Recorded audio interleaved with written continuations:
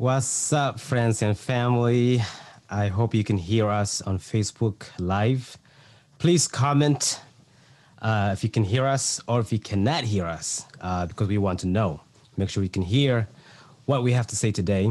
If someone can give us a thumbs up, that they can hear our sound. Please let me know before we start. That's very important. We want to know, make sure the comment, let me see.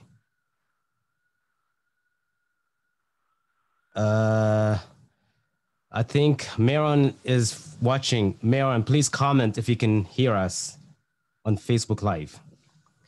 Give us a thumbs up. Make sure they can hear us.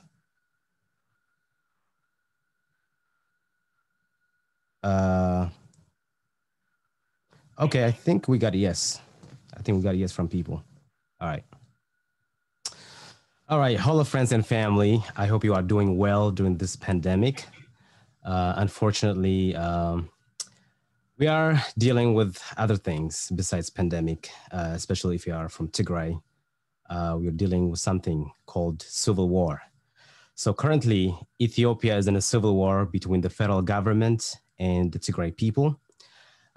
This was declared on November 4th. So it's been a month since this war has been declared. So we have two evil forces that are attacking Tigray. On the one hand, we have Abiy Ahmed's forces. On the other hand, we have Isaias, the Eritrean president. These two evil forces are on a mission to destroy, kill civilians, and loot. I believe that's their mission because they know that Tigray has always been prepared for any war. They know that Tigray has always the best military. They know that. Their mission is not to win the war. Their mission is to lose the war. But by losing, they're going to cause a lot of damage. They're going to destroy Tigray establishment, such as schools, hospitals, factories. And they're going to kill civilians despite where they live, who they are. Just kill children, farmers. As a result of that, cause a lot of refugees. So far, it's estimated 45,000 people have fled to the neighboring country, Sudan, in fear of their lives. That is shocking. That's within a month. Imagine if this war is going to continue. It's going to cause more damage. More people will start fleeing. They're fleeing because Abiy Ahmed and his partner in crime, Isaias Afwrki, are bombing innocent people. They're bombing cities. They're bombing factories. They're bombing universities. That's their intention. This is not a conventional warfare that we know, military versus military. This is war declared specifically on Tigrayan people. But don't forget, the Tigrayan leaders have made it clear. Yes, you can come trying to invade our land, but don't forget, Tigray land will be your burial. You can come, but you will never leave. You will be buried there. So that's something that all the enemies need to know. Yes, you can come to Tigray, but just know that no one will let you leave. Tigray will not be a playground for you. Tigray will be your funeral. So with that, I'd like to welcome my guest speakers today. I have Sundayo from Boston. I have Wogene joining us from Washington, D.C., and we also have Solomon joining us from Boston. Welcome, everyone. How are you guys doing? Well, great. How are you? You know, hanging there. Aren't we all? How are you guys coping with the current situation? I just want to start with that. How are you guys coping? What are you guys doing to help you kind of feel alive? Maybe your tips may help other people. I don't think there is a. Can you hear me, guys? Hello? Yes, we can hear you. We can hear you. Sorry, that's what happened when you use your phone. You get a phone call. So I don't think there's any particular way you deal with this. You know, 2020 been a tough year. I mean, in general, the whole world was on shutdown. It was, tough financially. It was tough, emotionally. A lot of people lost, family member. My coworker lost, so much. And I was in a process of getting them, help as much as I can, because I thought, wow, thank God, nobody from my family passed away. Nobody from my community passed away, even though they were sick, but they healed.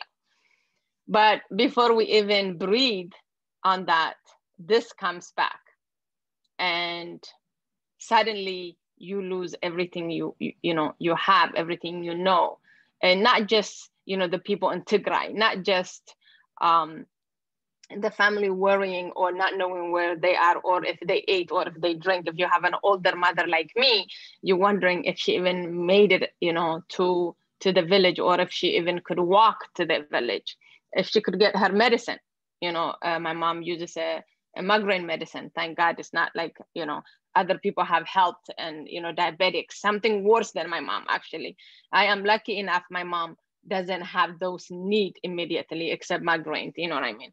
And I get, you worry, because if God gives you to have an older parent, in their 50, in their 60, in their 70, in their 80, you ask for God, oh, thank you for, to keeping them alive this long.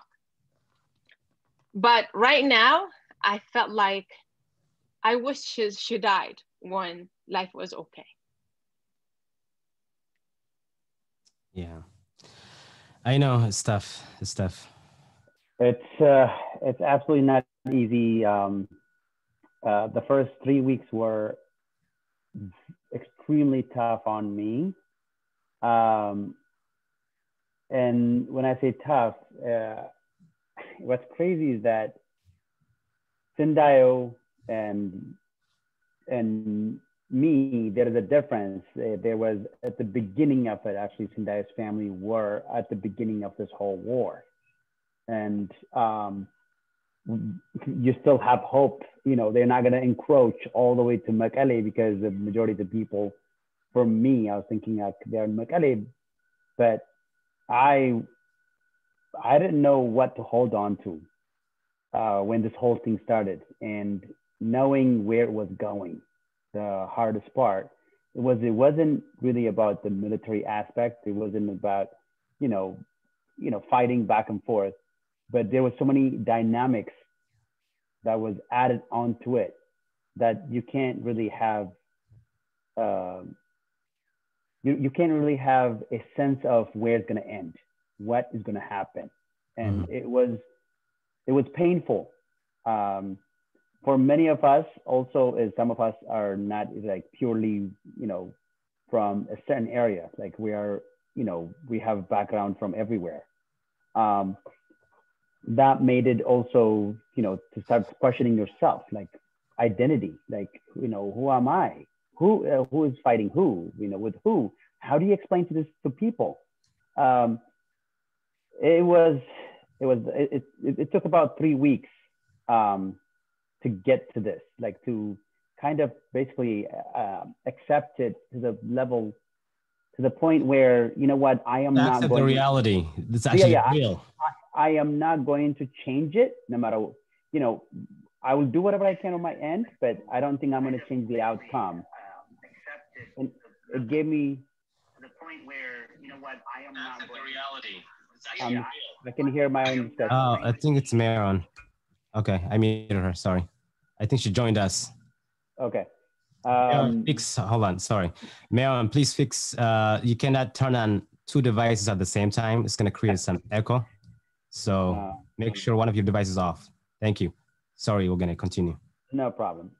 So it was the first 3 weeks, which is, literally like on Tuesday was the 4th week that ended. So this coming Tuesday will be the 5th week over since the war started. A month, 30 days. So it was about 2 days ago. And so I think to some extent I coped with it, realizing that if I become a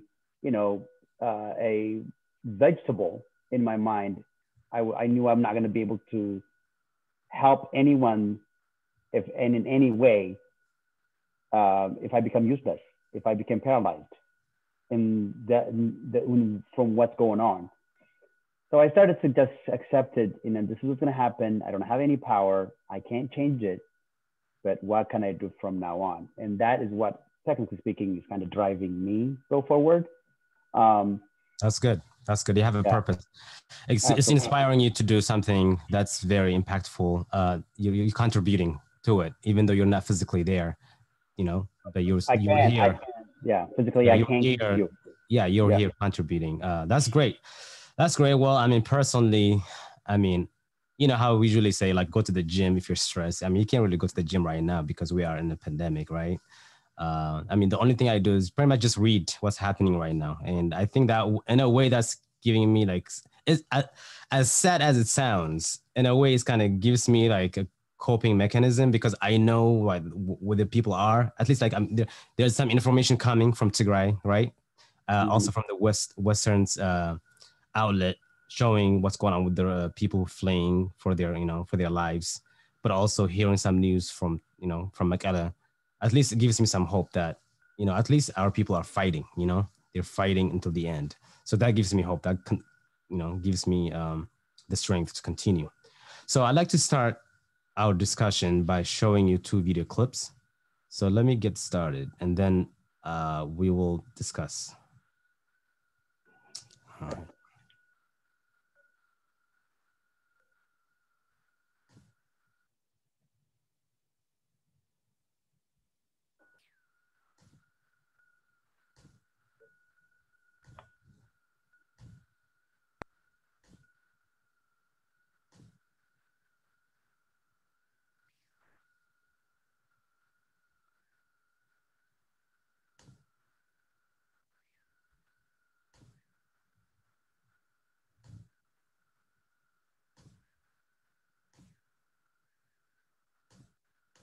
A triumphant Abiy Ahmed praised his troops in Ethiopia's parliament on Monday for their victory in the country's northern Tigray region, even as the forces he claims to have defeated said they were still fighting. His soldiers captured Tigray's capital Mekelle at the weekend, prompting a declaration that a military operation in the region was completed. The defense forces never killed a single person in a single town. No soldier from any country could display a better competence. We have disciplined, heroic soldiers. Abiy said they'd carried out a special surgery in Mekelle and not destroyed the city, nor killed a single civilian in the region. But in a conflict where information has been difficult to verify, the rebellious Tigrayan People's Liberation Front has a different version of events. It says Mekelle suffered heavy bombardment. It also says the war is far from over and claims to have shot down a plane and retaken a town. In a text message, TPLF leader Debretsion Gebremichael said he was close to Mekelle fighting the, quote, invaders. All right, so that's one video. And then let me show you the second video.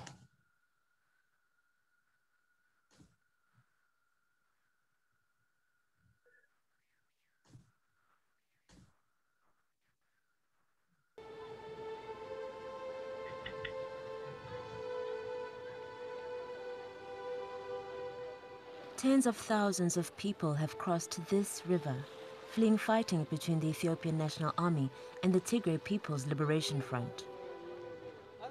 They walked for days, dodging militia and bombs. This was their last obstacle on their way to Sudan and to safety.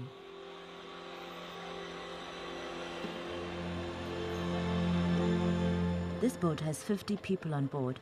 Most of them carry just a few items of clothes.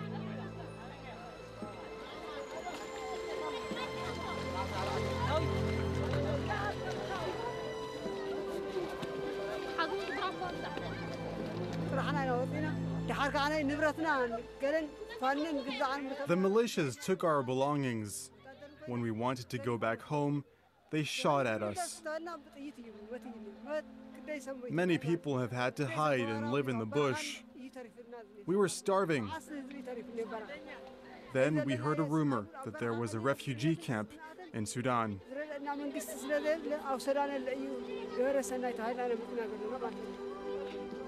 Tigrayan leaders were part of the governing coalition in Ethiopia for almost 30 years. Prime Minister Abiy Ahmed came to power 2 years ago. They recently rebelled against him, accusing him of marginalizing them and the people of Tigray. The Tigray People's Liberation Front and the Ethiopian National Army are both accused of targeting and killing hundreds of civilians and forcing many more to flee their homes. These two families left their village together and walked for nearly 2 weeks. They only have a few more kilometers to go before officially becoming refugees. We hope that the government is good here and that there is peace. All I know is that we risked our lives and now we want a peaceful government. Almost 30,000 people have arrived here at the Hamdayat transit camp since the conflict began. The families find an unoccupied space.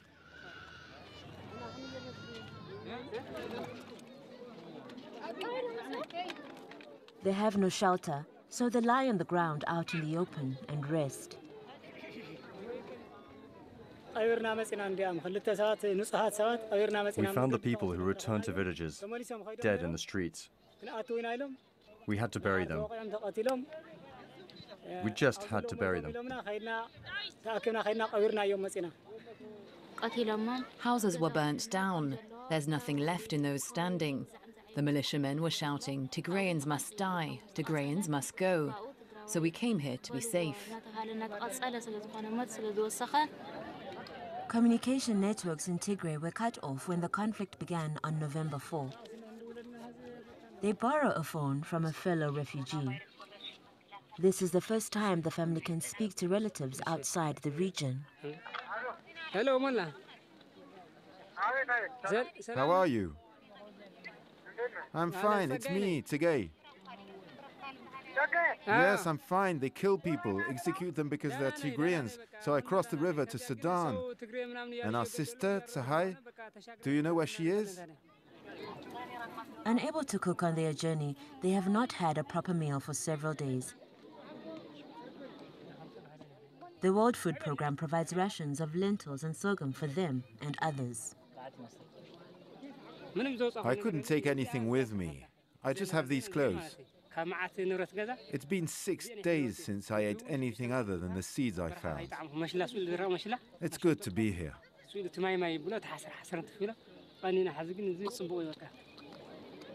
When night falls, the refugees have no shelter or blankets to keep warm.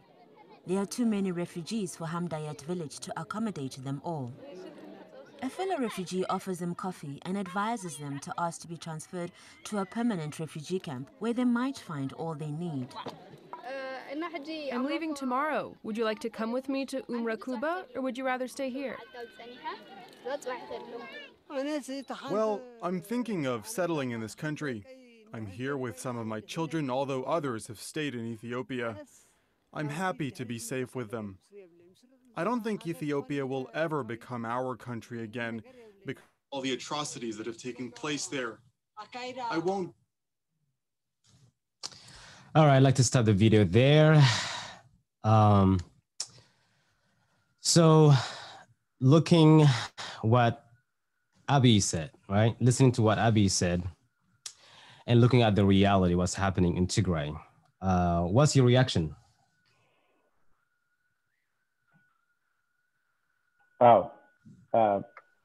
Meron, do you want to start?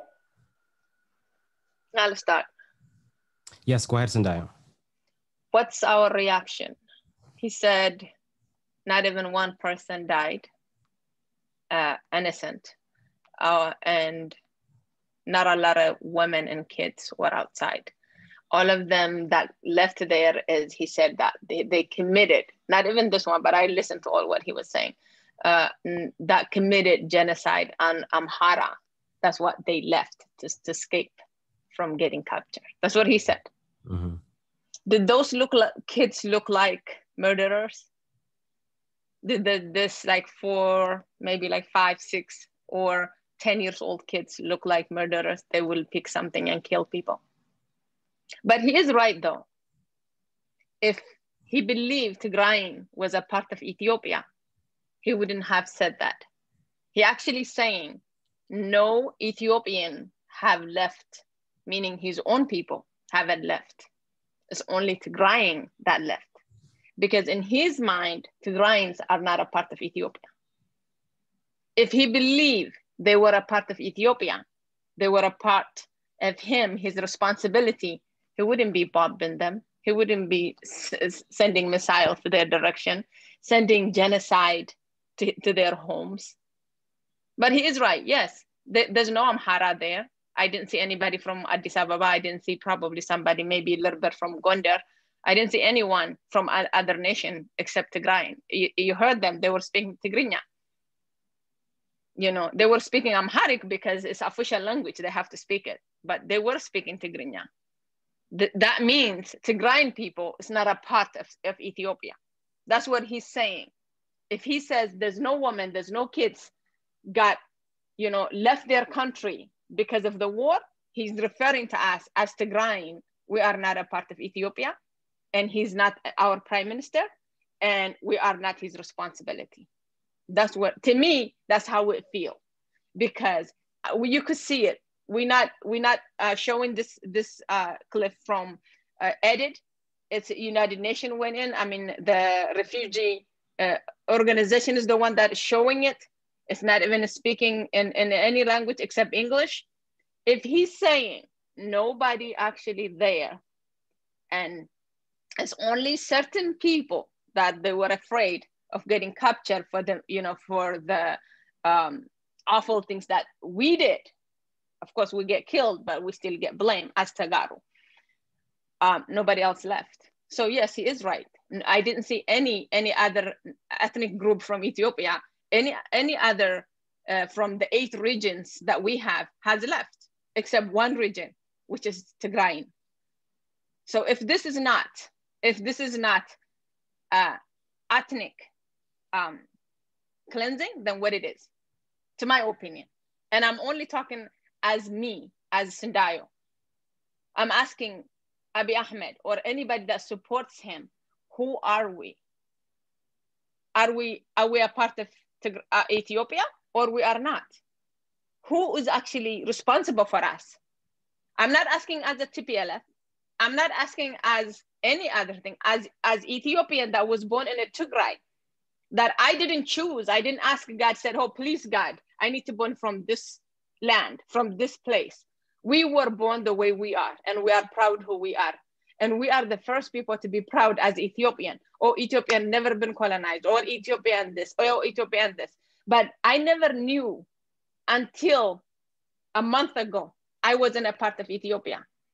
My prime minister that's supposed to be protecting me, that took an oath to protect the whole Ethiopia, is saying that nobody actually left, and not even one person that died.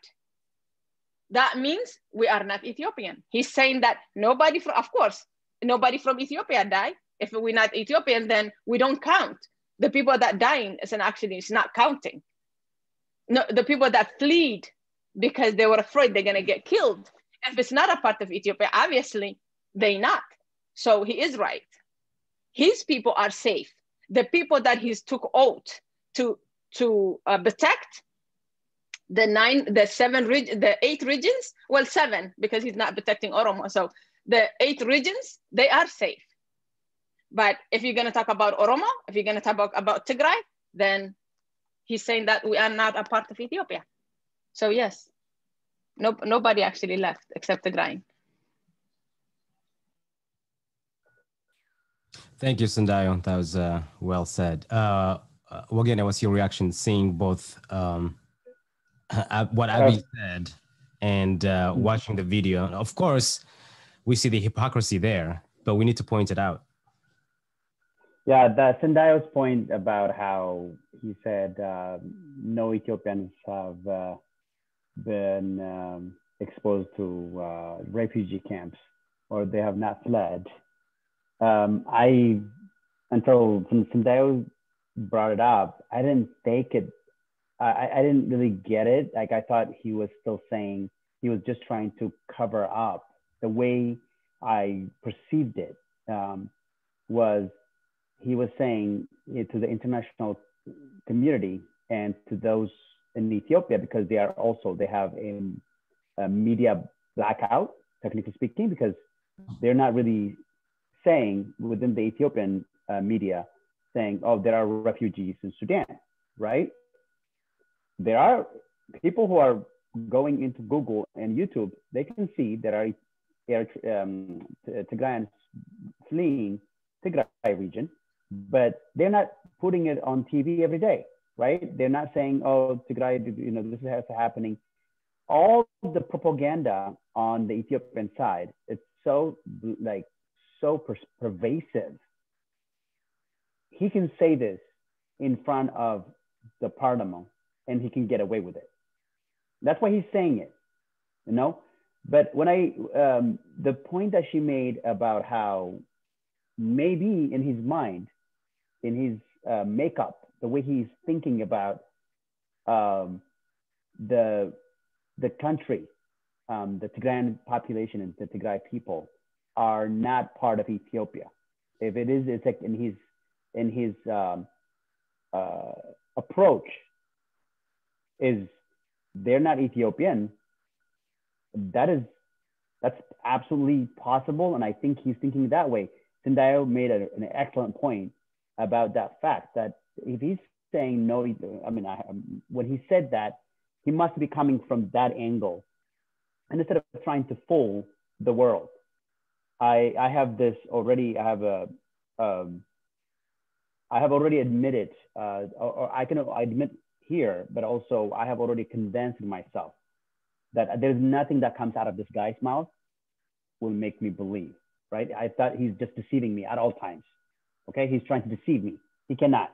The reason is when he was trying to come into power, almost 3 years now, just maybe a week before he actually was selected by the council,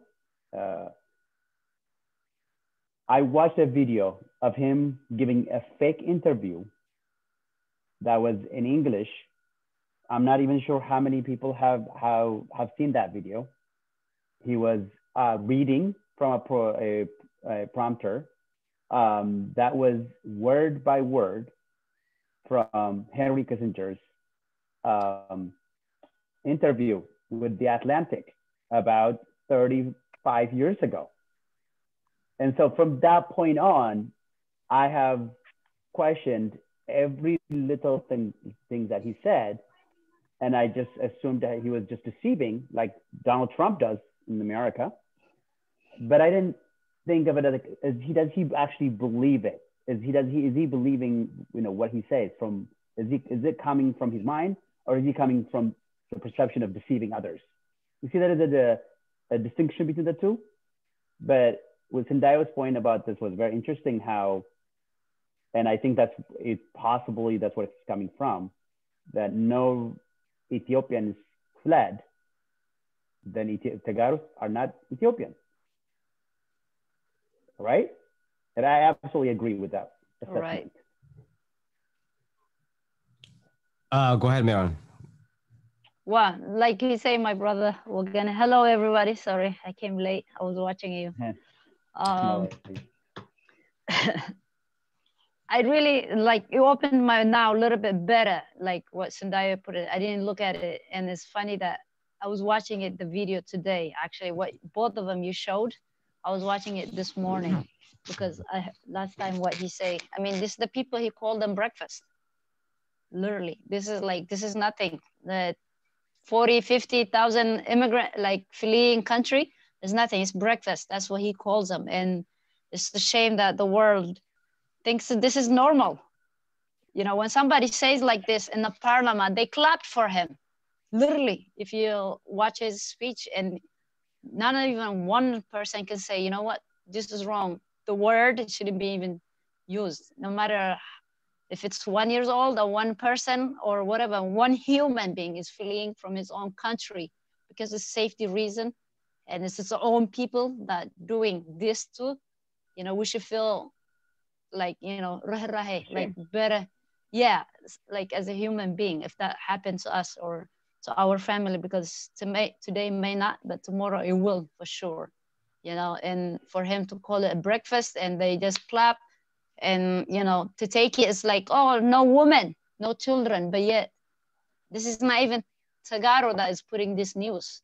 This is foreign actually showing this media, this all immigrants. There's actually a child in there, and there's women's in there, but yet he can't even admit it. There's actually mixed of human being that is fleeing the country, not just young man, you know what I mean? Because that's what he's trying to use, is as a terrorist, whatever. Young men are the one troublemakers, because that's my understanding. Even if they are young men, they should be able to get helped, because this is their country and they have a right. They live there, they were born there, they pay the tax as much as he does, the right to this country, you know what I mean? And for him to think it's okay just because they are men or young men, and it's okay for them to be fleeing, and we shouldn't feel some type of way or help. That's very wrong. Clearly, we know that he is in denial. He is lying. He's a pathological liar. I guess I want to get deeper in this, in his lies. It kind of reminds us of what we've been facing in the US with Donald Trump, right? He would lie. He would tweet lies after lies and after lies. And what do his lies do? It confuses people. It divides people. So my question is now, the people that he was speaking to, like Maron said, they clap at what he says. My question is, are these people have sold pretty much their soul to him, saying, you know what, whatever he does, we are like in agreement with him, even though they know that he's wrong, even though they know that he's lying. I don't think they know he's wrong. Sorry to interrupt you. Hold on. Let me finish my point, Maron. Do they know that he's wrong, or have they been convinced that what he believes, what he's up to, that they believe in his ideology, that whatever he says, they believe it? Or are they or do they put guns on their head, say, if you don't do what I say, then you're going to die? I'm trying to understand. I mean, what do you think? Okay, sorry, can I say something? Sorry. Yeah, go ahead. All right. For me, it's two things, okay? As a human being, nobody's life is more important than anybody. You know, you can live for like a moment, you can live for a day or a year. Sooner or later, you're gonna pay for what, how you live accordingly to whatever we suppose the standards, what God intended to live. So if everybody feel like, oh, I'm gonna save myself and be, the sellout, or be that, the devil for their own life, for their own sake, life over the family, then that's not living. I don't think people can force you to do what thing, because yours is the same as that. So why you think it's right for you to save your life, but not to save that person's life? And then second thing, I think they're all mentally ill. Seriously, they're all mentally ill. All of his parliament, including him, they're just mentally ill. I hope God that brings a cure for everyone that is in that department of Bilsagana. So yeah. Are you finished with the mayor? Yeah. Okay, so it's very interesting. So I'm going to come to your question. Before I answer those questions, I want to go back to earlier about how in the first video, he mentioned about how not even a single life, a single innocent life was lost, or how the Ethiopian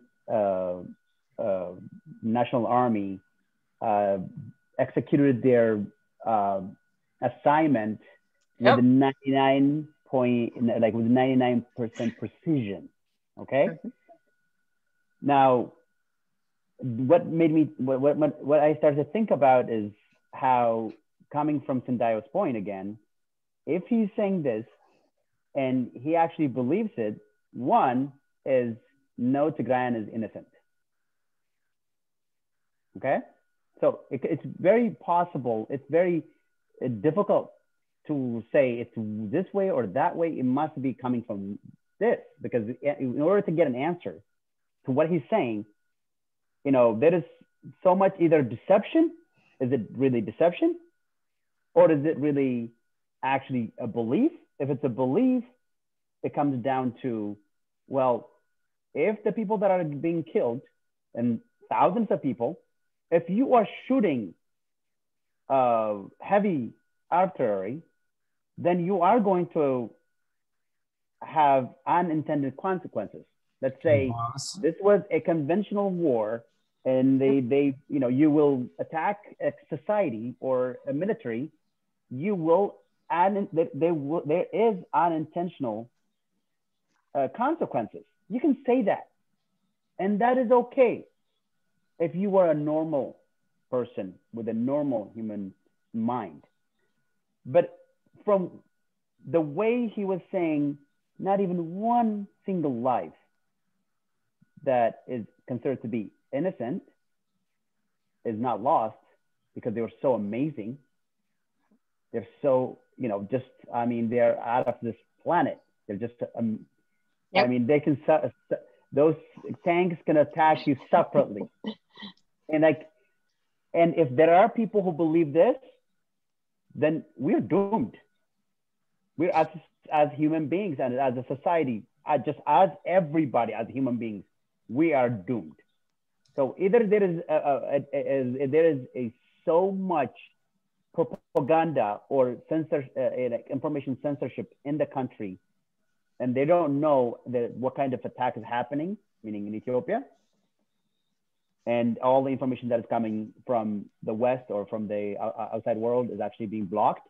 This is possible because China does it. And if that's happening, they don't know, they might think it's true. It's possible. But if he's saying not one single life is lost, then it must be that is innocent. Then that means every Tigray is not innocent. That's the conclusion I come to, right? Yeah. To say? No, I'm just Wagane is making really good point, and I was trying to make sense out of it. Like I said, I'm one of those people who was saying we all the same, we all the same, we all the same, and I stay away from politics since God knows since when. I don't know anything about politics. I try to live my life as simple as possible, and we have friends all over the place from Ethiopia, and because of that, I was one of the person actually push in. I have a second one, my cousin, but push in to say, no, we can't say that. I remember back when life was good before Corona, and we went to DC, and we were all of us, including Wagene and my son, we were talking about, being Ethiopian. Like we taught our kids to be so proud of being Ethiopian. We never taught them to hate, because we want the hate to end in our time, in my generation. I never taught them who's Tigrayan, who's Amhara, who's this. I always taught them to be Ethiopian. That's all. And one day we were talking, and when Wagene just said that sometimes it was hard for him just for the couple, for this month, because it was identity issue, because Wagene being born from different Ethiopian ethnic group, right? Is that okay if I say that, Wagene? That is the reality of many, not just me. Okay. I just want to make sure. So we were talking, and my son was telling him where he was born, and he was like, not really, you're not Ethiopian because you were born, you grew up in America. Wagene meant like, you don't have the 100% culture like him. And my son says, well, how Ethiopian do you want me to be? My mom is from here. Do you remember? My mom's from here, and my dad is from here. How Ethiopian do you want me to be? And that's always stuck in my head for the past month. And Wagene said, no, because I am from that tribe, that makes me 100% Ethiopian. That's what you said. And I remember that. And I did. This past month, I've been thinking, I was like, wow, I never taught my son or my kids who to be, because I believe the life we have being Ethiopian was strong enough for him to be this powerful Ethiopian young man. I never taught him. Now at this age, I have to tell him, oh, mommy, how come I can't talk to my grandma? And I'm like, well, because why? She's Tigrayan, so they're killing her, so you can't talk to her. And he's gonna say, wait. Like, he was so confused. He was like, who's shooting who? And I couldn't figure it out myself. I was like, well, the Ethiopian prime minister is actually ordering a federal government to shoot in Tigray. And he was like, why? And I was like, I don't know yet. So I still don't know yet. So the people that like me, who has kids, who raise their kids, or the people that have kids, mixed kids, that's what's going right now, mixed kids who were born, from different ethnic group or from different regions. How do we tell our kids why our prime minister is actually killing their parent or their grandparent or their fathers, or, just for the fact that you can't explain? And I keep listening to his, as much as it pisses me off to watch him, I keep listening. And nobody from that cabinet, or I don't, like I said, I don't know much about politics, but whoever was sitting there listening to the parliament, right? It was listening. The only question they asked was, what took you so long not to kill them all? That's what it says. If I'm mistaken, tell me. The question was, what took you so long to take action? And he came with a lot of excuses, like a wife that got divorced and she's blaming her husband with everything. Oh, they did this, they did this. So technically, he's actually telling us, when he went to Tigray and said Tigray are the engine of Ethiopia, Tigray are the gold of Ethiopia, he was actually making time for his own to be prepared how to come back and kill us all.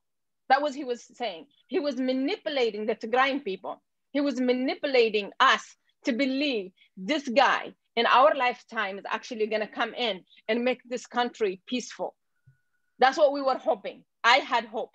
A lot of you will believe, like, most people, I have a few friends of mine, the close friend of mine, they were like, oh, you're going to get, your wish. This guy has nothing to do with the nice. You're going to see. It doesn't look like he's the right person for this. But I was, hopeful, because I am one of the people that sees, the glass full instead half full. And I was hoping our country actually could, interact without anything. Of course, it's going to be blaming the TPLF. I know that. Everybody's blaming the TPLF. TPLF is doing the TPLF. But what I don't understand is, when you bombing a TPLF, you not bombing Tigray. I can't understand it. America is the high-tech country, I believe. And when America went to war with Iraq, how many people died? I want somebody to Google that and tell me how many people died. Do you think American went there and said, oh my God, we're gonna go and kill all the Iraqi people? No, of course not. Yeah, with the goal with Saddam Hussein.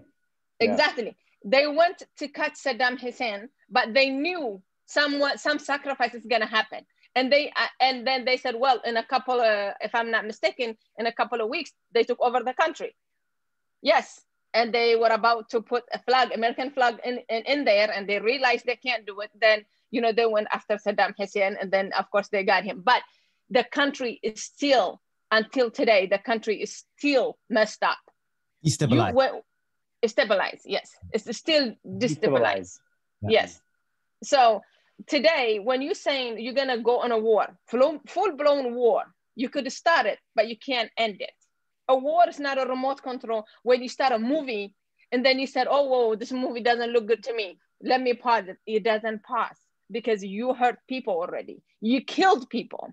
You already create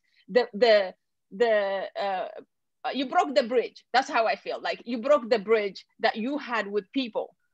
When once people come killing people, the blood that was forgotten, the hate that you had before that was forgotten between Mengistu is rushing coming back to people like me, who was a refugee because of Mengistu Haile Mariam. The thing that I forgot, Amhara people weren't against us. Any Ethiopian people weren't against us. It was the government. It took me 40 years to forget. And then with the second, it's back.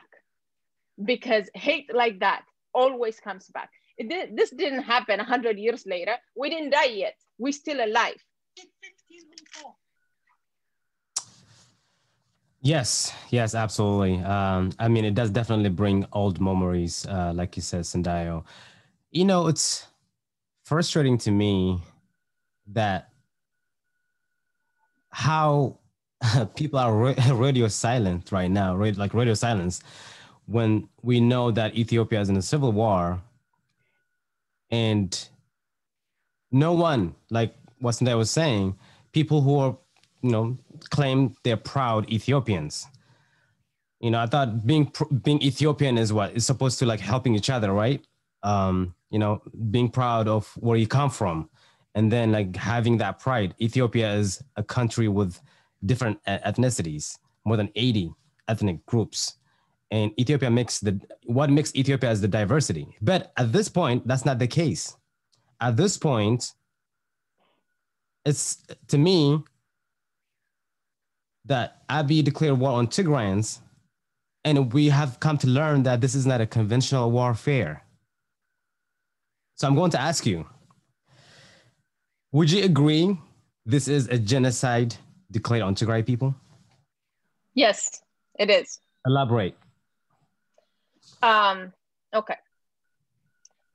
If there was, let's say he's trying to catch the TPLF leaders, right? For whatever reason that he's looking for them, he knew where to find them. He didn't need a weapon. He didn't need a drone. He didn't need bombs to do it. That's my opinion, one.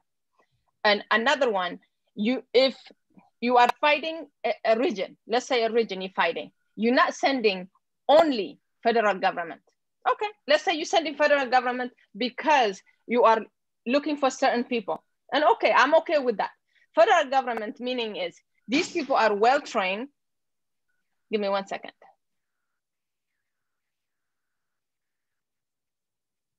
Let me get back. I can come in until she comes back. Yeah. So, thank you. Is it a genocide? Yes. The question is it genocide? In my view, Tigrayan people, specifically. In my view, yeah, it really is. It really is dependent. Meaning, like, it's not the genocide of Rwanda. If the definition of genocide is, of course, the extermination of ethnic group, right? Yes, the deliberative killing an ethnic group. The killing of specific group. Yeah. Right. So it's for me, until now, I do believe it's genocide because I don't know whether that was the intention and the purpose of the federal government and Isaias Afwrki, but the consequences, the end result is at least a genocide, because based on what we are hearing, the reports that is coming out of the refugee groups in Hamdai and Gaddarif area, it's genocide because they were attacked specifically based on their ethnicity by those who are militias, as well as Amhara, specific Amhara groups, because they bordered that area. And it seems the accusations primarily are coming from that region, from that section. So what's happening is that if Amhara militias and Amhara Makalaka Sarawit, or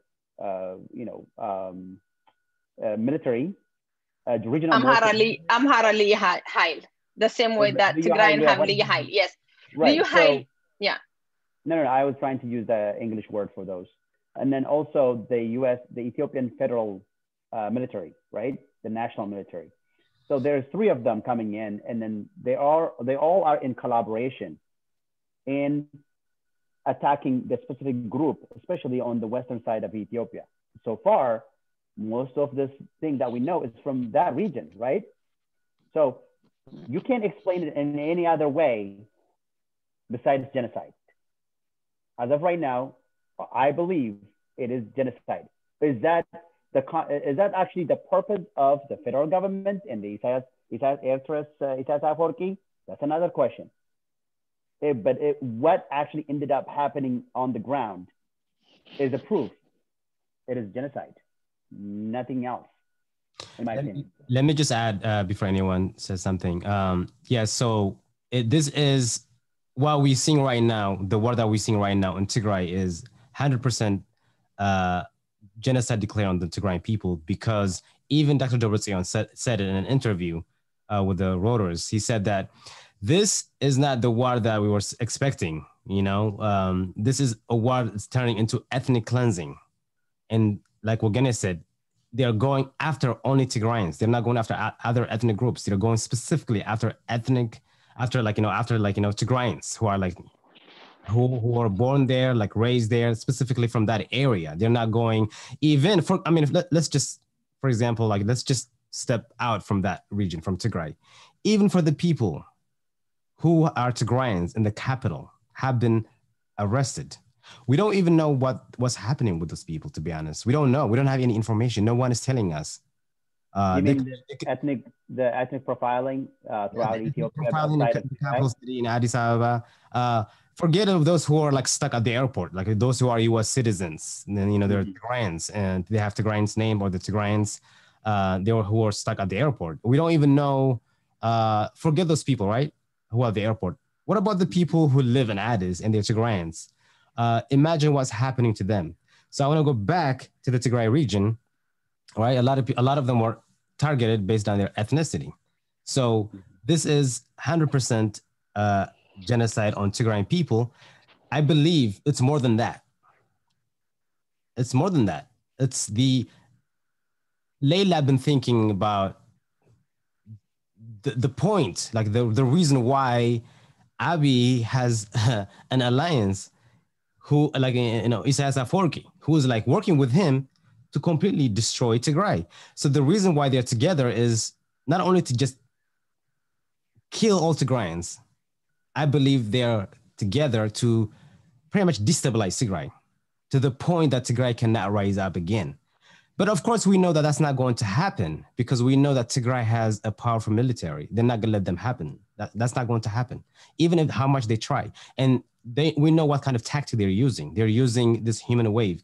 They have so many soldiers, and they're getting killed. They keep sending many soldiers. They're getting killed. They keep sending many soldiers. They're getting killed. I'm going to stop here. Anyways, you can jump in, Sindaya. Sorry. To me, what I believe it's genocide is because how it started. Okay, we had a war. The first time I heard a gunshot was in November 3rd at 4:30 p.m. I was talking to my family in one of the Humara region. I'm in Humara town, and I hear gunshots, and I was like, oh my God, what is this?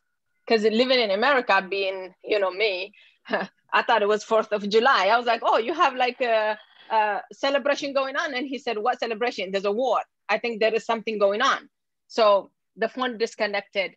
And that was the last time I actually heard from my family. So imagine, not just the news told me that there was a war, it's that I heard it with my own ears. And what are you gonna think? Oh my God, my whole family is finished. That's what you're gonna think, because the phone got disconnected. So on November 3rd at 4:30 p.m. here, which is probably is morning over there or middle of the night, how did the Amhara militia, how did the Amhara Fano and the federal government made it at the same time? That's my question to Abiy Ahmed. Or to anyone that supports Abiy Ahmed that could answer me, I would be very happy to hear them. Because if there was a war that was not planned, which is, he said, we attacked the TPLF attacked their federal government that was there, and that's why he went to war. That's what I heard, right? I believe all of you heard it. And if that's the case, why was everything precisely planned? Because as soon the federal government went in, followed by the Amhara militia, followed by Amhara Fano. Fano is this gangster that has no mercy to anyone. I don't think Fano actually represents Amhara, because I don't want to say he represents Amhara, they represent Amhara. But Fano is someone that has a weapon or don't have a weapon. They have knives, they have machetes, they have things like hammers, whatever that you have a household items that you work with, went with that in this genocide in Maikadra. If the war was between TPLF and federal government, then the federal government only should be allowed to get in, because this federal government is educated, well-trained, will not kill people. Like he said, they're very good at their jobs. No Ethiopian died. So if they are good, why didn't he send only them? Why did he send the militia of Amhara militia at first? I'm talking about in the beginning, not now. Now we have other country involved because he lost the war. But at the beginning, for the first day, all the way to the week at least, he was using federal government first to clean the TPLF or the Tigrayan militia or whatever it is, and then go in with their own militia, and then let the Fano go in to destroy and to rob the country, the place. Because they went there is they want to take their own property. They believe that that land belongs to them. And he told them, go ahead and take what you want. You cannot send an unlicensed person, does not know how to handle a weapon. It's not trained. You don't tell them stop and they stop. You send them to take what they want. That means you already sign these people's genocide on your hand, because you decided to say Amhara militia and Amhara Fano could go into Humara and do whatever they want to return Humara back from them. If that's the case, that's genocide. To me, that's a genocide. Knowing that there are Tigrayan who are living in there, 99%, at least, I'm gonna say 10 because I don't know much, so I'm not, but 99% are Tagaru. Maybe 1% might be their Amhara. I don't know, maybe. But when you're sending that, you're sending them to be genocide and murdered in their home in the middle of the night. So yes, it is genocide. It was to make sure Tigray never get up again. Tigray's mother will cry until the day they die, if they survive. So to me, nothing more than genocide, this one. This is ethnic cleansing, if that's the right English word. I wish I could speak more English like you guys that understand the term of everything. But to me, it is genocide. It was given, they were given license to kill, to take whatever they want, by any means necessary. That's genocide. Because he didn't give the people were there a warning to say, if he had said, you know why this land doesn't belong to you, you need to leave this area. And he gave them that warning like the Amhara did 4 years ago, 3 years ago, 2 years ago. They kicked them from their own region. These Tigrayan people tell them, go get out of my region. They left. They went to Maqala. They tried to go to, most of them tried to leave, even they left what they want. They did that. But the one in Tigray never got a warning to tell them, we are coming. This is not your land. You have to leave. If they had told them they were coming, they would be ready for them. But they knew Tigray will fight until the day they die. They surprised them and they let them go with the government, on top of it, militia, on top of it, I'm gonna call them a gangster, licensed gangster with the government that were given to go and kill Tigray and take their properties. So yes, I will believe this is a genocide, to my opinion. Thank you, Sandaya. Meron, do you want to go?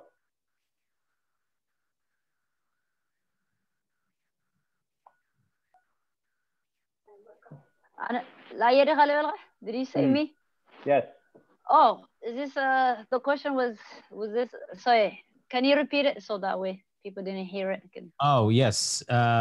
Would you say that Abiy Ahmed has declared genocide on Tigrayan people? Oh yeah, absolutely, yes. Because I mean, the evidence is right there, you know, in front of our eyes. Even the things he's doing, like even, you know, now he's saying he's in Mekelle. The stuff that he's doing, I mean, I heard it yesterday in Aider. That's the one of the main big hospital that we have in Mekelle, which for Tigray also, that's the one big one we have. And now they're stealing what, the laboratory stuff. I mean, yeah. It's hard. It's hard. What he's doing, all of it, the stealing from medical books, access, no bank. Now they're damaging the water resource. I mean, literally, his wish is to wipe us out, which is he's thinking or dreaming the impossible, you know. Him and Isaias Afwrki. I want to go back to, I want to make sure some things that are like, not something, sometimes we say things that because we've been so propagated to actually, we're coming to the point, actually, we also are believing and saying it that the same way.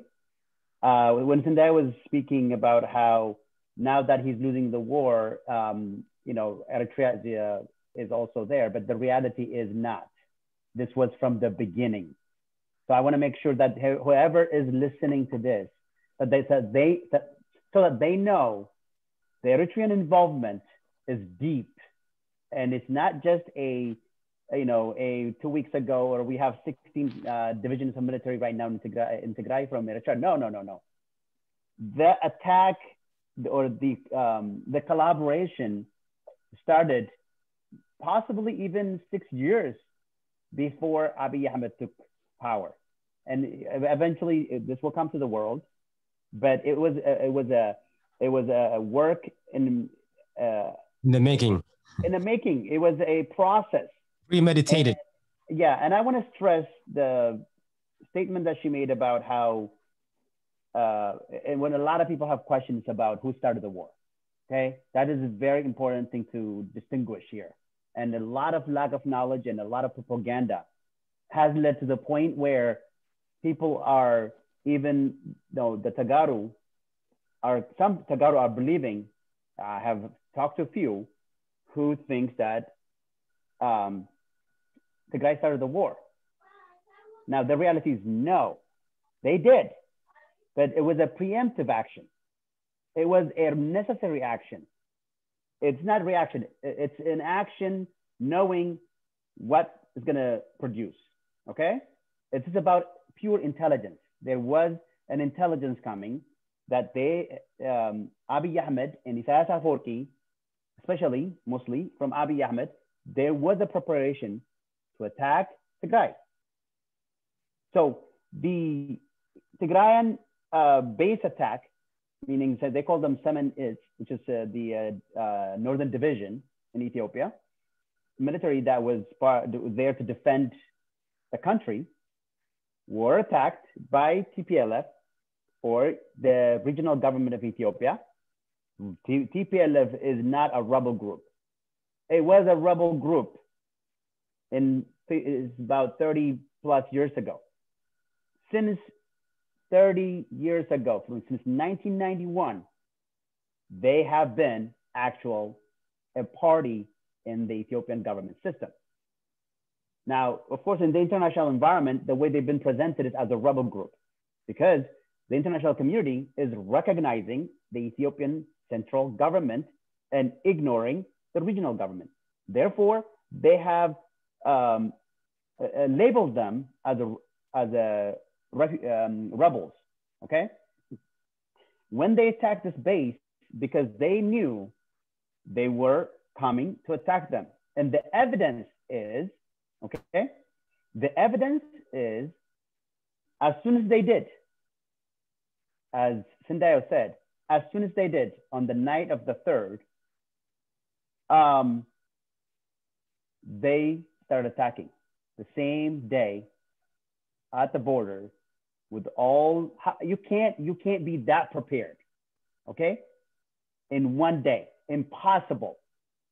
As a national military, you are spread out, because actually, technically speaking, there is the Semen Is, which was in Tigray. When they attacked, there was different things happen. Some were, they gave they surrendered easily. Some actually went to Sudan, and some actually escaped to Ethiopia. So the same day, the Ethiopian military was able to attack. You cannot attack Tigray from that border if it wasn't premeditated and pre-planned. And that intelligence is what led to the Tigrayan regional government attack of the Semen Is Ethiopian military base in Tigray. And then the war was started. But Abiy Ahmed has used this as an excuse to convince everyone else, right? And to galvanize support to go against this war now that he's completely has lost, which is for the other side is almost unimaginable. It's going to be a miracle for Tigray to win it. Okay, so I want to make sure that one is yes, there was an attack on the 7S, but it was a preemptive attack to save themselves. They did not want to be attacked also from inside. The TPLF knew, I mean, not the TPLF, the Tigray regional government, because TPLF was a party that was elected to run the state. It was a government. It was not. It still is a government. Sorry, I am misspeaking. It is still a government forced to a corner as of right now, right? So I want to make sure that Oh, absolutely, absolutely. I think you make a great point. The fact that how the propaganda of the Abiy administration is trying to isolate Tigray as a rebel group. I mean, that was like a long time ago. Tigray is a region with, officials, it's a democracy there. In fact, we exercise our democracy. We elected a president, and that's why we got rebuked. We got rebuked for exercising democracy. On the other hand, Abiy administration decided to delay the election without any specification. So what does that tell you? He wants to be a king. He wants to rule. So don't tell me when or how. You listen to me to what I say. The Tigrayan said, sorry, that's not how democracy works. We have to, that's against our constitution. We have to do the election. So I just want to add that to what you were saying, Wogene. Absolutely. There was I'm sorry, you had another question?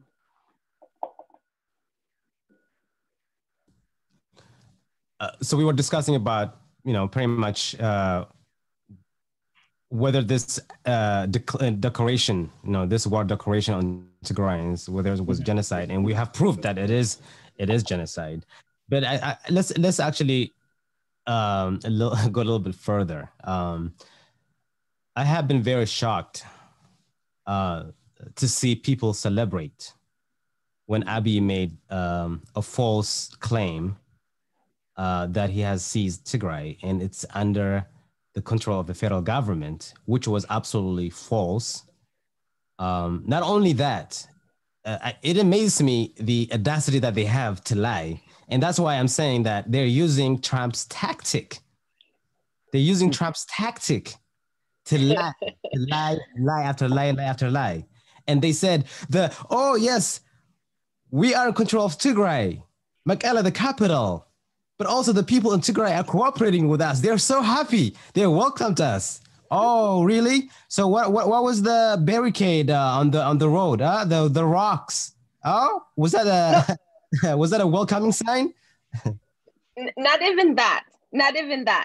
If that was the reason that Tigray, I would be very happy, to be honest. I'll be very happy if the Tigrayan people actually were celebrating the way that they were celebrating, like the Isaac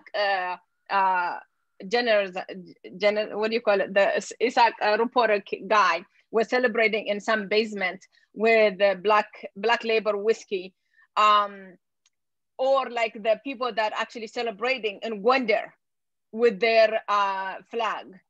If that's the Tigrayan people were like that, I'd be very happy, to be honest. I'd be very happy. That means Tigrayan believe the government that they, was there was abusing them. They didn't want to be with them. However, they were claiming a successful of occupying. I'm going to say occupying because they're not colonizing it. Since we're outside country, we're not Ethiopian right now, the way that he's talking, in my opinion.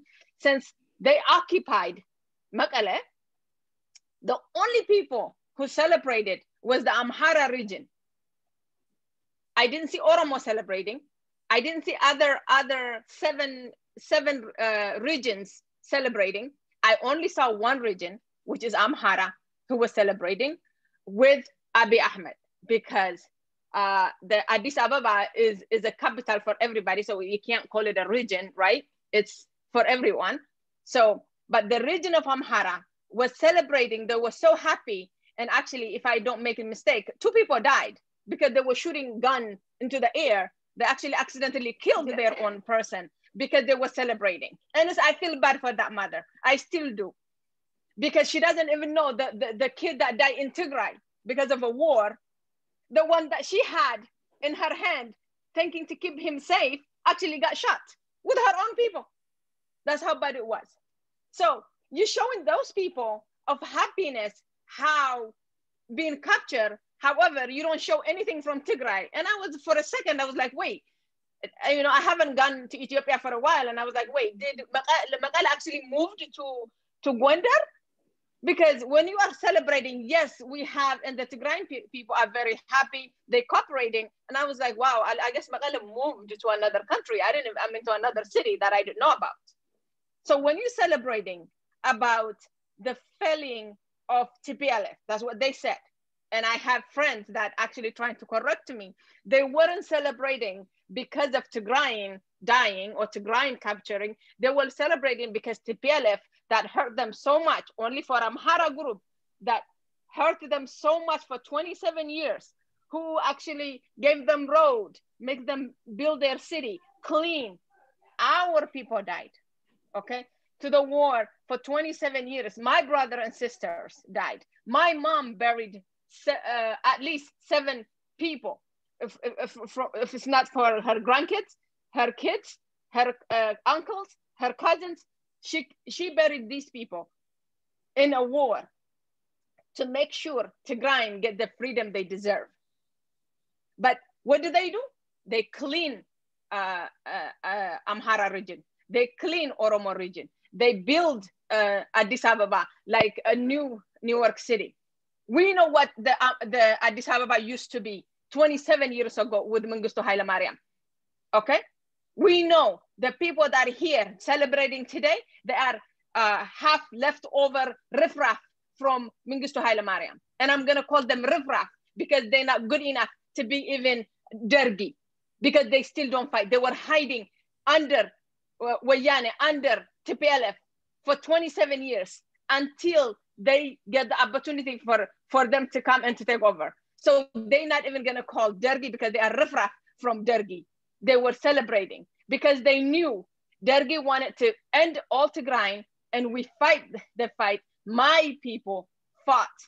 All of us Tigrayan people fought to get to where we are. And we had peaceful 27 years. Yes, maybe there was killing. Yes, maybe they weren't 100% the best governments, but they didn't get bombed. There was no other country coming hitting them. There was no bombing in their own country. Or ethnic cleansing. Or ethnic cleansing. And I will say, in my opinion, I'm not even gonna say to anyone, but in my opinion, the only people could blame us as Tagaru because for TPLF, I will give permission for Oromo people. Oromo people were dying for some reason for a couple of years now, since I even knew about it. They were, out there protesting. They were saying, this is TPLF, this is TPLF. Okay, I get that. What did Tigray do to Amhara? In what city did he go and bomb them or bring an outside country military and send them, or send a rocket to their cities to kill their kids, or bring a drone from other country, from a rich country, to see specifically where the people are to kill them? Since he said he has a drone, I'm not even making it up. He did say he has a specific technology named drone. I don't know what it is. I believe the way I Googled it, that product is not even supposed to be in Africa. It's not even supposed to be in Africa because it's not supposed to be sold to African countries because they know we are not stabilized enough to have that much power to have that. That's how powerful this drone thing is. Well, plane, whatever that is. He used that. He said specifically used. He could even tell if there was a kids or women's, and sometimes they return with whatever they have because they don't want to kill. That's what he said. That's coming from his own mouth. I'm quoting what he said. If they had done that, so why was a rocket been thrown? Why was there a plane coming in with a rocket in Abiy that ended? And I think it was 3 days ago in Abiy, a little bit, it's a small town. It's not even, you can't even call it a city. There was only one hotel, one building hotel in there. And he actually bombed that hotel. For what? Is there a TPLF there? Do you think a TPLF is staying in a hotel? They are so luxurily, they decided to stay in a hotel, moved from Magale, and they're like, okay, you know what? We're not in a war, so let me go stay in a hotel. So if this is not ethnic cleansing, and then what it is, I would like someone to tell me, what does it mean to say ethnic cleansing? Ethnic cleansing, what does that mean?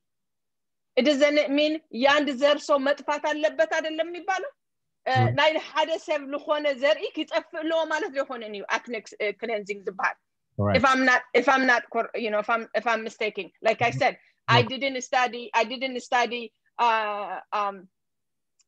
what do you call it? You're right. Politics. You don't have to prove that. You're right. Yeah. Ethnic cleansing. Targeting a specific ethnic group. Okay. Killing them, destroying them. That's the difference. I'm not representing anyone. I'm just asking questions. If that's what our Prime Minister of Ethiopia is saying, then what's the reason of going to small towns in every city? Small towns in every city is bombing. In every city. It's not just ethnic cleansing. It's not just killing the people, because he knows, like you said earlier, Tigrayan are well prepared to fight. And like I said yesterday, where we were protesting, I said the land of Tigray,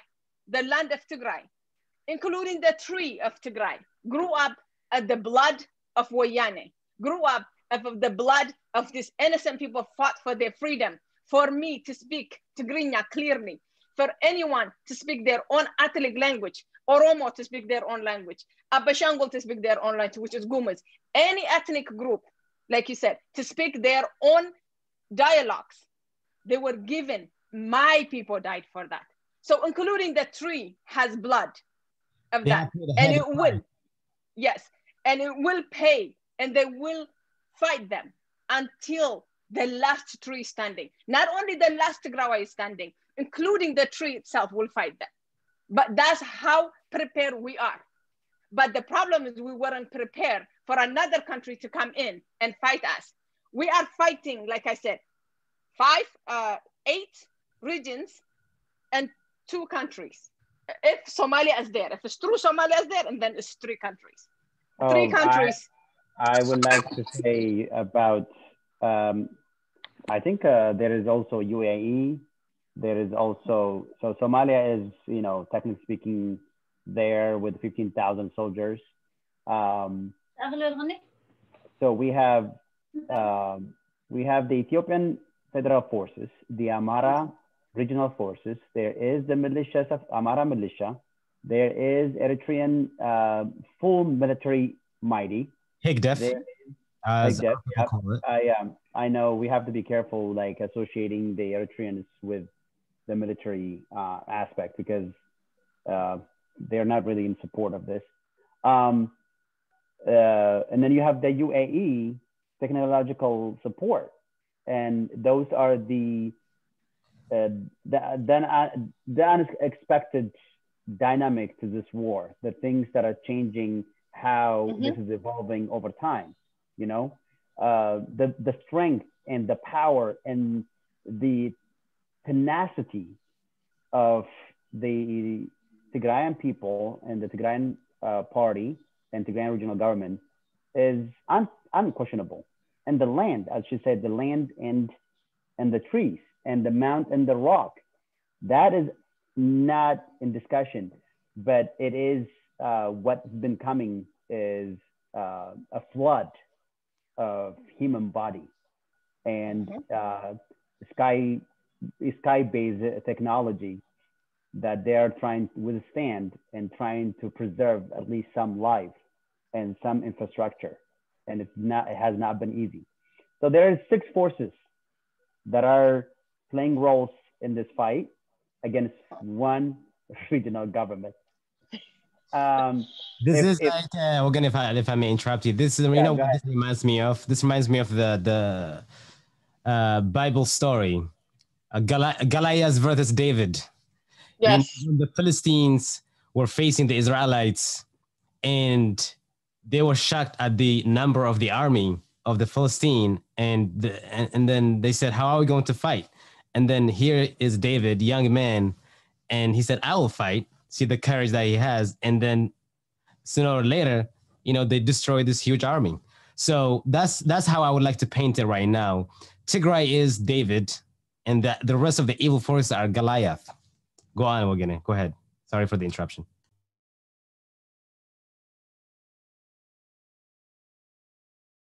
You are muted.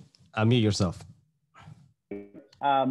The way it has been portrayed is, of course, especially to the international community in the international world, and that is partially our own fault, meaning as Tagaru throughout the world that could have involved themselves to rebuff the false narrative that has been happening throughout Ethiopia for the past 10, 15 years is coming to bite us now. That's really is what's going on right now. It's just that the media has been controlled and the narrative has been controlled for so long. Now we cannot come in overnight and trying to take over the world, trying to prove the truth, or our truth, at least, if not the truth, at the minimum, our truth. You cannot spread that fast enough. And the reason you cannot spread that fast enough is because it's been done, the damage and the work has been done over a long period of time. It's hard to come in a short amount of time and convince the world, oh, this is what is really happening, and this is what they're saying. It's not true, but this is what's happening. We don't have that microphone. We don't have that power. That has to be developed from, after seeing this, after the consequences of this, the loss of life and the loss of property and the loss of wealth and political power and military mighty. All this is going to be a play from now on, but it wasn't there until now. So the number of I'm not sure if the world understands how the fight has been happening. It's the way it has been done is you have the Amara militia come in first. They call them, some of them are part of Fanno. It's a young people. It's a very hardcore Amara. Like I said, it's a gangster or mafia. Yeah, you can call it a gangster. Which, to be fair, I'm sure there's those kind of groups around the world somewhere. Yeah. Also, they could be in Tigray, and then also in Oromia we have some other they call them Shane or other names. So it happens, but some of them are actually either they're very powerful in terms of reaching out their own alike kind of people, and actually executing their goals. And one of their biggest drive is to get their land back. There is misconception, informed land has been taken from them, and therefore you have to get your land back. So that kind of galvanized them to go into this. And when there is, and I hope soon enough, international media access to the region, the truth will come out. It won't be that long. The truth will come out. It might take it a long time. It might take it some time, but it will come out.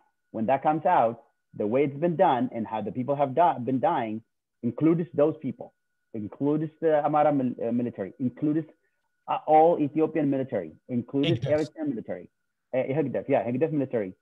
So it's a lot of forces coming in, and the testament to the resilience and the strength and the tenacity of the Tigrayan people and Tigrayan military is, with all this force, they still standing, and they don't even have one individual person that they can say we surrendered out of the 117 plus other 600 people they might be adding every day. Okay, so that's a testament to their strength and the fight that they have put up. Absolutely, absolutely. I mean, like I said again, they're messing with the wrong people. Isaias messing with the wrong people. I mean, why do you think he waited 30 years until Abiy came to power? You know, to cooperate with him. So Isaias, on the other hand, right, he's been holding this grudge to release this resentment. He was like finding ways, like he's like a snake, you know, finding ways. You know, as long as I'm alive, I need another chance to attack Tigrayans. And then we have this new leader who comes to power on the idea of uniting the country. But then little do we know that this person actually had the same resentment what Isaias has. So this was like a perfect cooperation between Isaias and Abiy. It's like a perfect partners for this mission. And they said, great. Oh, you have resentment? I have resentment on the Tigrayans. All right, let's go attack them. Let's go kill them. Let's go destroy them. So that's what's happening right now. But then one thing they don't know is that Tigray has always been prepared. The Ethiopia and Eritrea war, even prior to that, the Derg, right? Fighting the Derg, having like little weapons, fighting with what they have and overcoming that has taught them a lot. And like Sindayo said, heavy price was paid to defeat those people. Heavy price was paid to defeat those people. And what do you think is going to happen after that? Tigrayans will do whatever it takes. One, their region is protected. And two, their people are protected. So when Abiy cooperates with Isaias, well, they know that. They know that from the beginning, because when Abiy made the peace treaty, he didn't even reconcile with the Tigrayan people. The people who live near Badime, they were not reconciled with the people of Eritrea.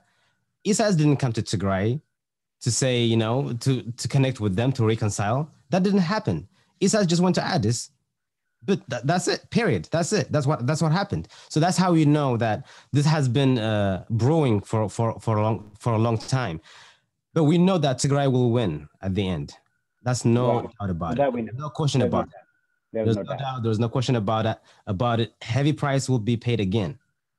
Mm-hmm. But I want to go back to the point that I was asking Wageni, that have Tigrayans be betrayed?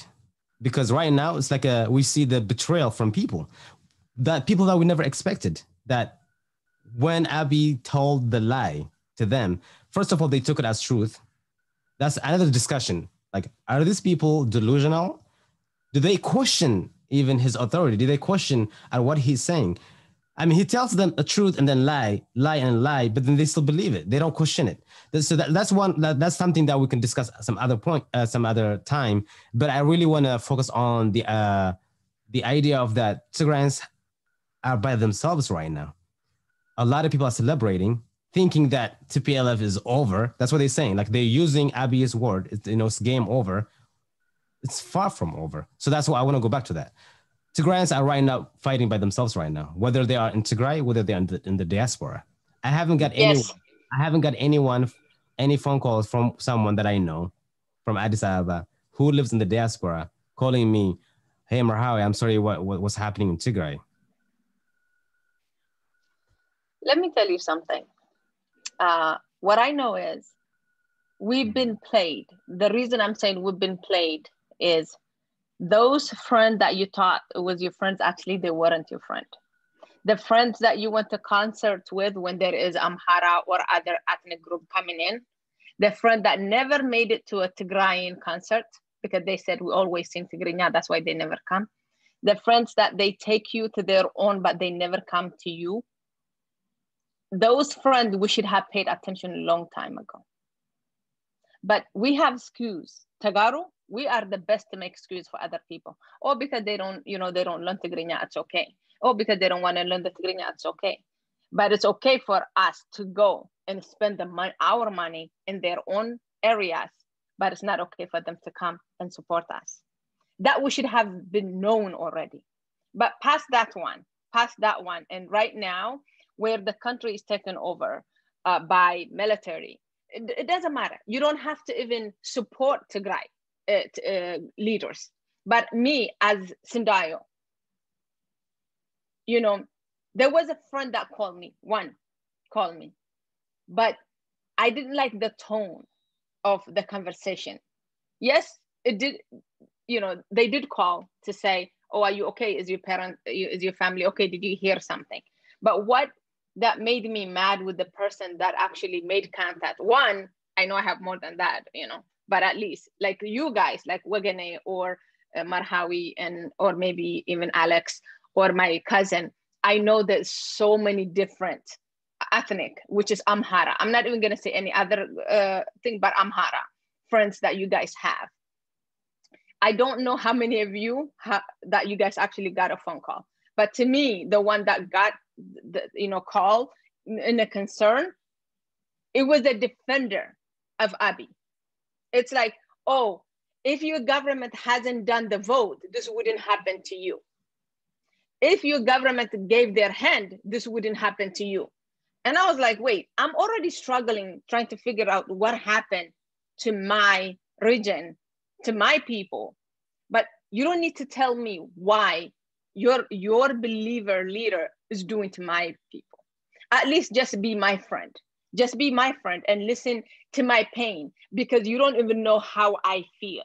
What's like for you to hear a gunshot, but then the phone goes dead and no communication, nothing. And the leader of our country that's supposed to took the oath to protect is saying, I am declaring a war. It's inside an affair. I don't need an outside to come to tell me what to do. I'm just trying to bring these people to justice. And I see over media or social media going on saying, oh, stop the war, but go bring the junta, go get the junta.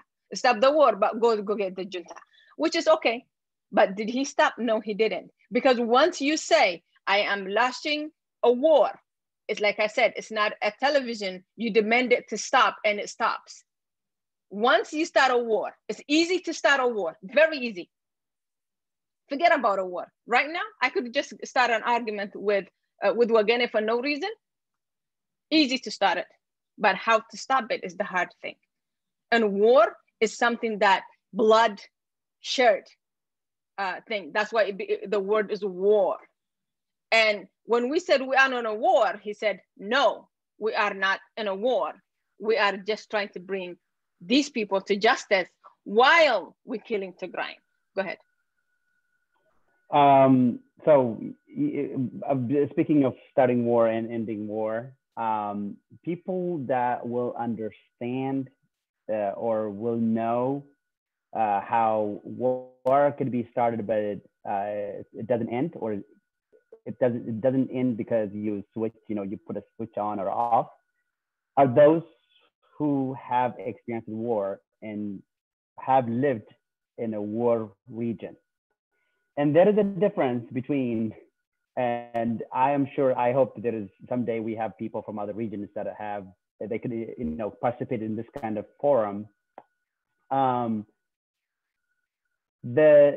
Tigray people, and if you heard in every reporting, meaning in every external or international media reporting, they always mention the battle-hardened CPLF, right? What they don't mention is the battle-hardened people of Tigray, which is the reality is the people of Tigray have gone through so many wars over the past 170 years now, since 1860s. I mean, we can go back to 1400s, but you can, consistently, Eritrea and Tigray have gone through war. And I, in the small years, have experienced it. This is my third war. I'm not there. I happen not to be there now, but I experienced two of them. I was there for the 1991 Civil War, because it is civil war. It is civil war right now. It's happening. Also, the Eritrean Ethiopian War, 10 years, within 10 years, not even 10 years, after 7 years of that peace, the peace period that we had. So It might actually, to the people that are outside of Tigray, this is feasible. It's acceptable. It's believable that this war could be switched off. They can believe it because they don't face war. They haven't seen a leg that has been cut. They haven't seen blood gushing out. They haven't seen the actual war, because you have to be in that region. Tigray happens to be that region. And so for him to say that, and when Abiy Ahmed says this in the parliament or in any kind of setting, in the rest of Ethiopia, it's absolutely believable. It's I bet you I have no question they believe it. Okay. But the idea, the other discussion, yeah. The other discussion. The thing is, yes, sure, they may believe it, but how about asking the question, why are you killing civilians? Well, so first of all, yes, that's you can't ask that question. It all depends on the media that is right now being the media that has been covered. How they're covering in the media inside the country matters. I am not very well previewed to that. Okay. I mean, forget that one. Even like in the diaspora, right? Oh, the diaspora, yeah, but you have to understand there is 20 years of propaganda that is almost impossible to break through right now. And like, there is this belief that TPLF have had hurt so many people that whatever it takes, whatever energy you have. But right now, I don't know how many people understand that the Ethiopian country, as a country, it's open right now. Anybody can go in. If any other military wants to go and attack the country, it's open because all the military power have been lost on this war. Okay? Demolished. So, demolished because they used every energy, every military power, and includes Eritrea too, to attack that region in the name of to get a number of military TPLF, as they say. Yeah, that is just a side joke. Like that's what they're trying to portray to people. But what they want is really the facade that they use. Yeah. A facade that they use to the Western world. Exactly. So, but to go back to your question about how do Tigray people feel betrayed? Oh, beyond betrayed, because like I was trying to manage the level of hatred that might come out of this, like in my mind, meaning that when it came to the way the other regions feel about Tigray versus how Tigray feels about the rest of the regions. So in my own opinion, in my own humble view and experience, I feel that the Tigray people don't have that kind of animosity against another region, other groups. But that sentiment is higher from the other group, especially from the neighboring areas, right? Now, even that, I always spoke to people that I know close to me. I always told them that they need to remember that Ethiopia is 80% agricultural. It's meaning like they're subsistence farmers in the countryside. They don't have this kind of information access to be one way or another. They're peaceful people. The hate and the terrible propaganda is primarily happening in the urban areas. So it feels like you're hated, or the group hating is a lot of it is a lot of people are hating you, but the reality is actually it's not that much. Now, due to this war, well, we don't know that. We don't know that. You can tell. You can because the number we feel the hate here, like in the diaspora, even in the diaspora. You're right. You feel there's more, like you can see, you can almost like tangible, right? In the capital in Ethiopia, also in the diaspora, it's very like you can tell the hate is tangible. But you're right. We don't know if in the countryside they think like that. We don't know that. You're right. They don't have the access to it. Like they don't have the media access, the propaganda. They do. I mean, I'm not saying some of them don't, I'm just saying in general, majority of Ethiopians are just peaceful, living small life and farming. They are not into this, but it feels, it feels. Now, I can't say that anymore about Tigray because everybody in Tigray is being affected by this war, right? Unlike the rest of Ethiopia, the Tigrayan side, however, the betrayal is gonna be real now. That it's not gonna, you cannot differentiate between the countryside and the urban. You know what I mean? So they have extremely been betrayed, and they could be surprised because they didn't think it was this deep, especially from the elite and the urban centers. But yeah, they are absolutely devastated. No question. Yeah, thank you. Yes, I feel the same way. I agree with you. We are 100%. Tigrayans have been betrayed by their own people, despite what Meles did in the past, the development that he did. He brought to Tigray, child mortality, agriculture development. The TPL have done so much great things. Yes, you may disagree, right? The way they ruled. But that's just the same way. Anyway, wherever you go, I mean, even in America, right? To this day, we face racism. Racism is still exists in America, people. So what I'm trying to say, I'm not trying to justify, the Tigrayan leadership was perfect. I'm not saying that. But the Tigrayan leadership hasn't singled out a single ethnic group and said, okay, we're going to eliminate those people. We're going to kill those people. They didn't do that. That was not their intention. So that's why right now a lot of Tigrayans feel that, whoa, I didn't know that there was this much hate towards Tagaru, Tigrayans.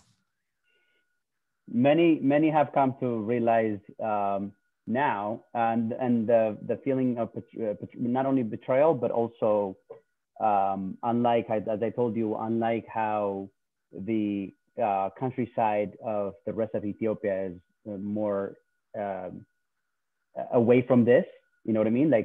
But Tigray has, throughout the whole state, has been affected right now, and I am extremely concerned the way how they're going to feel from now on, and unlike what the feeling that they had before this war, the feeling that's going to be emanating from now on. Because this is how it feels. Because the sentiment of how I'm no Ethiopian anymore. I don't feel Ethiopian anymore. That is coming into all of us now. Yeah, because we have to make a decision. Yes. To the point of oh, is this my country? Is this But also to some extent there is some guilt, some fault in us too. It's that when other groups were crying out loud, they're saying this was happening, some things were happening. We didn't see it as much as we should have. Those who were aware, those who have the access to that kind of information.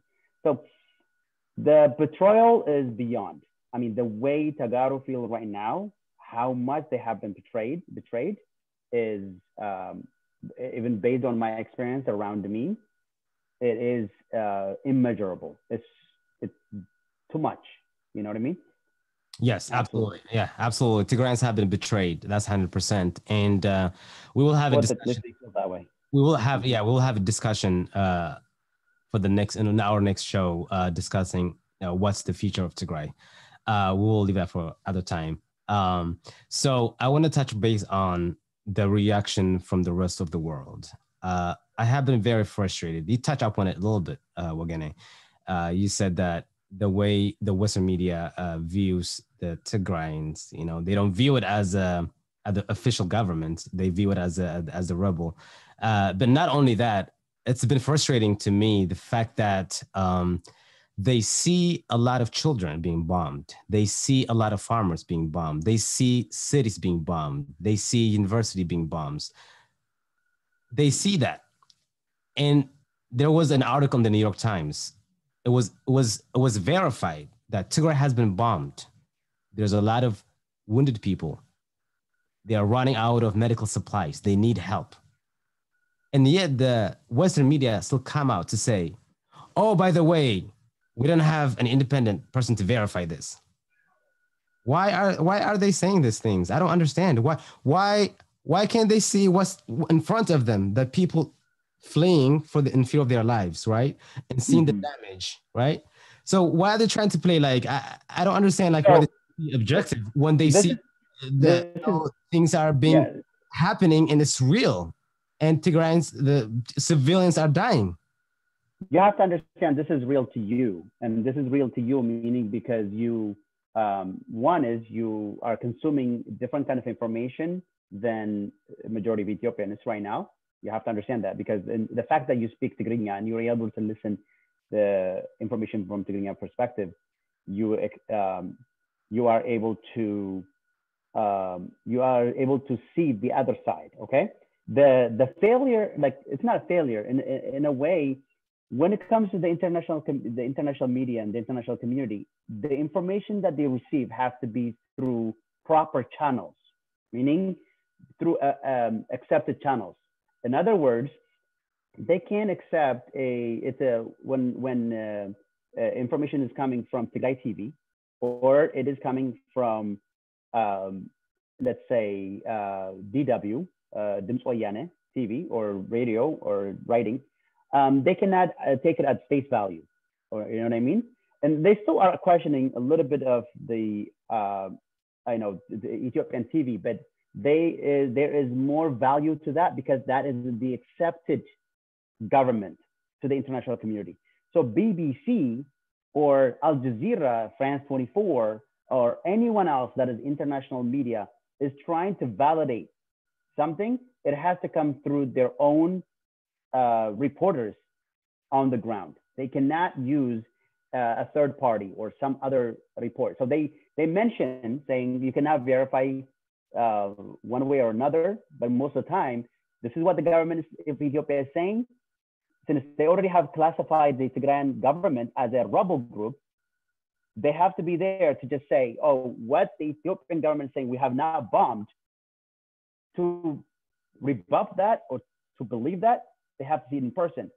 It's not that they're valuing or accepting the response they get from Debretsion or Getachew Reda, or anyone else that is in that government because they don't accept it as a government, or they've been told as being a rebel group, so they don't have as the same value as the central government or Abiy Ahmed and the Ethiopian media and the Ethiopian agencies. Even when they did this, there were some reports coming out of the region, especially those who use those kind of channels to report the other side. They have been put on warning, and some of them have been expelled. They have lost their license from reporting from Ethiopia as a country, you see? So they have to even apologize. BBC apologized a few days ago for one of their reporters reporting something that was not exactly verified through the proper channels. So we see these things happening. It's being presented this way because the regional government has already been labeled as a rebel group. And when they are even presenting it, the narrative automatically has become, oh, the rebel group. And automatically tells you, oh, those who are saying no, like, they're not agreeing with the central government. They are creating problems for the whole country and especially the Abiy, the PP party. So that's where it's coming from. But that makes it interesting, though. That makes it then the Western media as one-sided. They're siding with Abiy, as much as they're trying to be objective, right? By painting Tigrayans as a rebel group. And instead of trying to investigate what's happening, they're just like taking word from Abiy's administration. Another frustration I have is this, right? They're calling every person from Abiy administration, like, oh, political analyst. So, and so. They're calling different kind of people. Oh, he's the manager of this. He's in charge of this, that. Minister of, Minister of Communications. Yeah. This is like representative of Abiy's administration. they interviewing these people. I mean, these people are just like, we don't even know who these people are. They're just like, they have this title, right? And then they'll interview them, right? They don't even challenge them. And like lately, like since a lot of comments have been like flooding on their website, like, hey, why are you not challenging? Why are you not challenging them? And then that slowly they start challenging those people, like, oh, how do you know that? That hasn't been verified. And then they'll say, oh, your your leader said we haven't killed anybody, but we see that people have been dying, right? So it's like this, they start doing this like very late in the war instead of doing it from the beginning. And then hold on. And then the other thing I have is this: if they're able to call people from Addis, right? They could do the same thing from Tigray, right? Even though there's a communication blackout, right? TMH, Tigray Media House from DC, they have contacts. Still people have satellite phones to call them how they're doing. They can make this cooperation with them and say, hey, TMH, we'd like to know what's happening in Tigray. Do you mind talking to your people? Trying to find more information, so to present an objective, right? An objective information instead of more to like one-sided. And that's why it's so frustrating to me is that they're not exercising the idea of journalism. They're like pretty much like, reporting what Abiy said. And they're like, it's more becoming more like for the clicks instead of trying to really like, show what's really happening. To see the thing that's coming out, this is about how you're saying like they're not challenging them. Of course, lately they started to challenge a little bit, but the reason they're not challenging them is this way. As a student, the best way to explain this is like when you were a student or any student, those who actually ask questions are those who understand a lot. They just are missing something. If you don't understand anything, you're clueless, you're more likely not to ask. You're not gonna, because you don't know where to start and where to finish. You can ask one thing, you're not gonna understand the rest. So those good students are the ones who ask questions, right?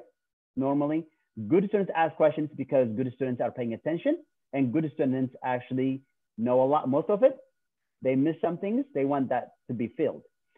With the international, the anchors of different outlets, they also have lack of information, lack of understanding of the whole dynamic, the conflict itself, right?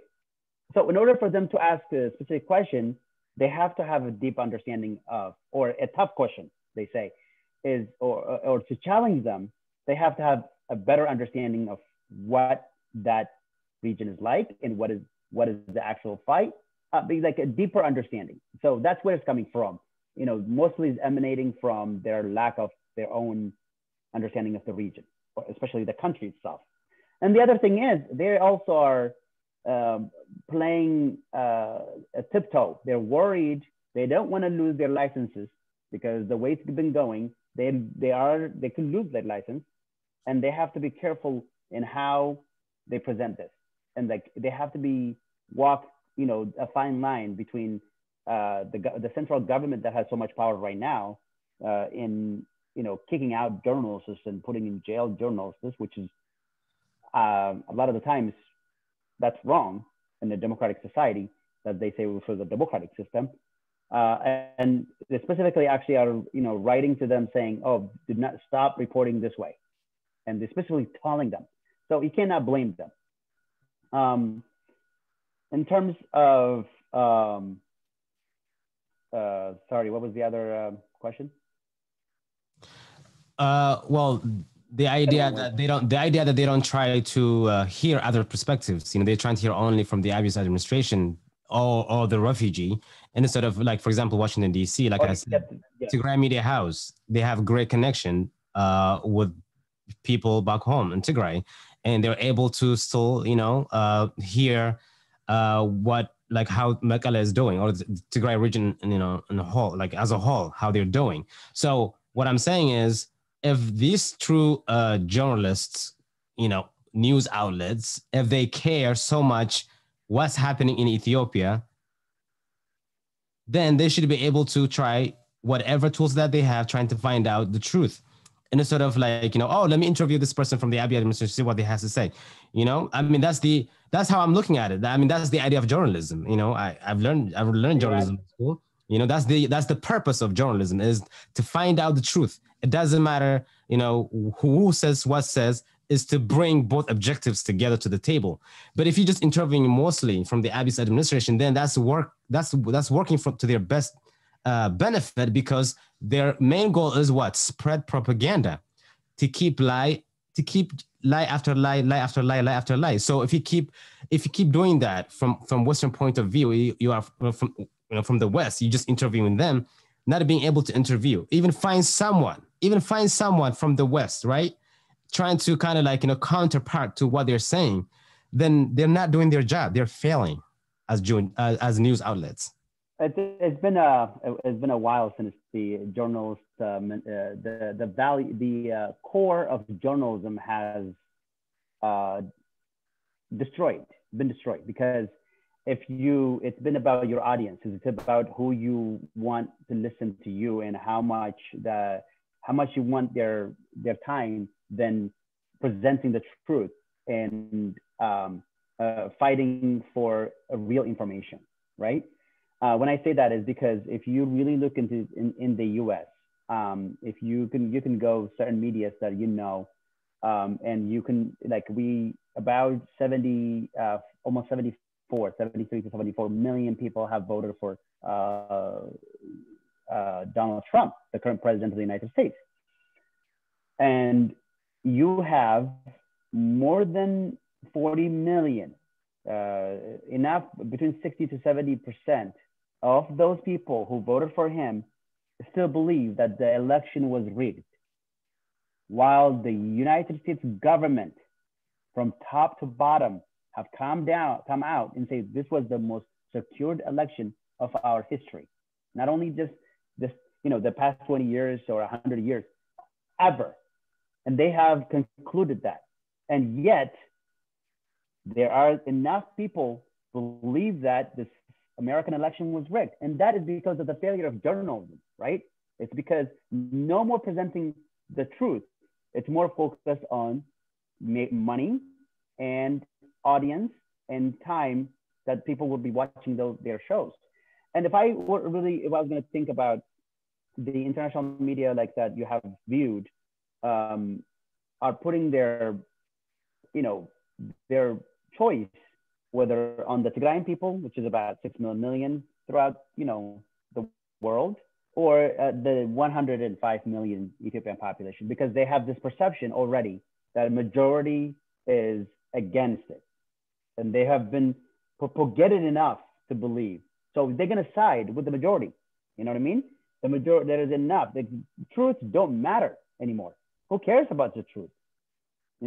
Truth don't, it's not important. What's important is I am with the majority, So that is the perspective I think they're coming from. Now, where aren't they actually confirming with the medias like TMH? Well, possibly they don't even know about it. It's also the failure of the Tigray community and the Tigray people who are in the different organizations in the United States. They are not maybe directing them to this, right? Like if you're directing them, if you want the truth, you can go ask these, but it's still, they're not gonna get a firsthand information. And if they got firsthand information, who are they presenting it to? And if they're presenting it to 94 million Ethiopians versus the 6 million, I'm not saying everybody's aligned the same way, but I'm just saying in general, they are more likely to choose what is more desirable by the majority instead of what's the truth. You see what I mean? Yes. That has changed. That these things have changed over the past, especially the last 20 years. I think media, especially in the US, even have progressed so much to a completely different stage, a different level. I know. So that's my take. Well said, well said. All right, we're about pretty much wrapping up. I don't know if Zendaya can hear us. I don't know if she's still available. I can hear you. I could hear you.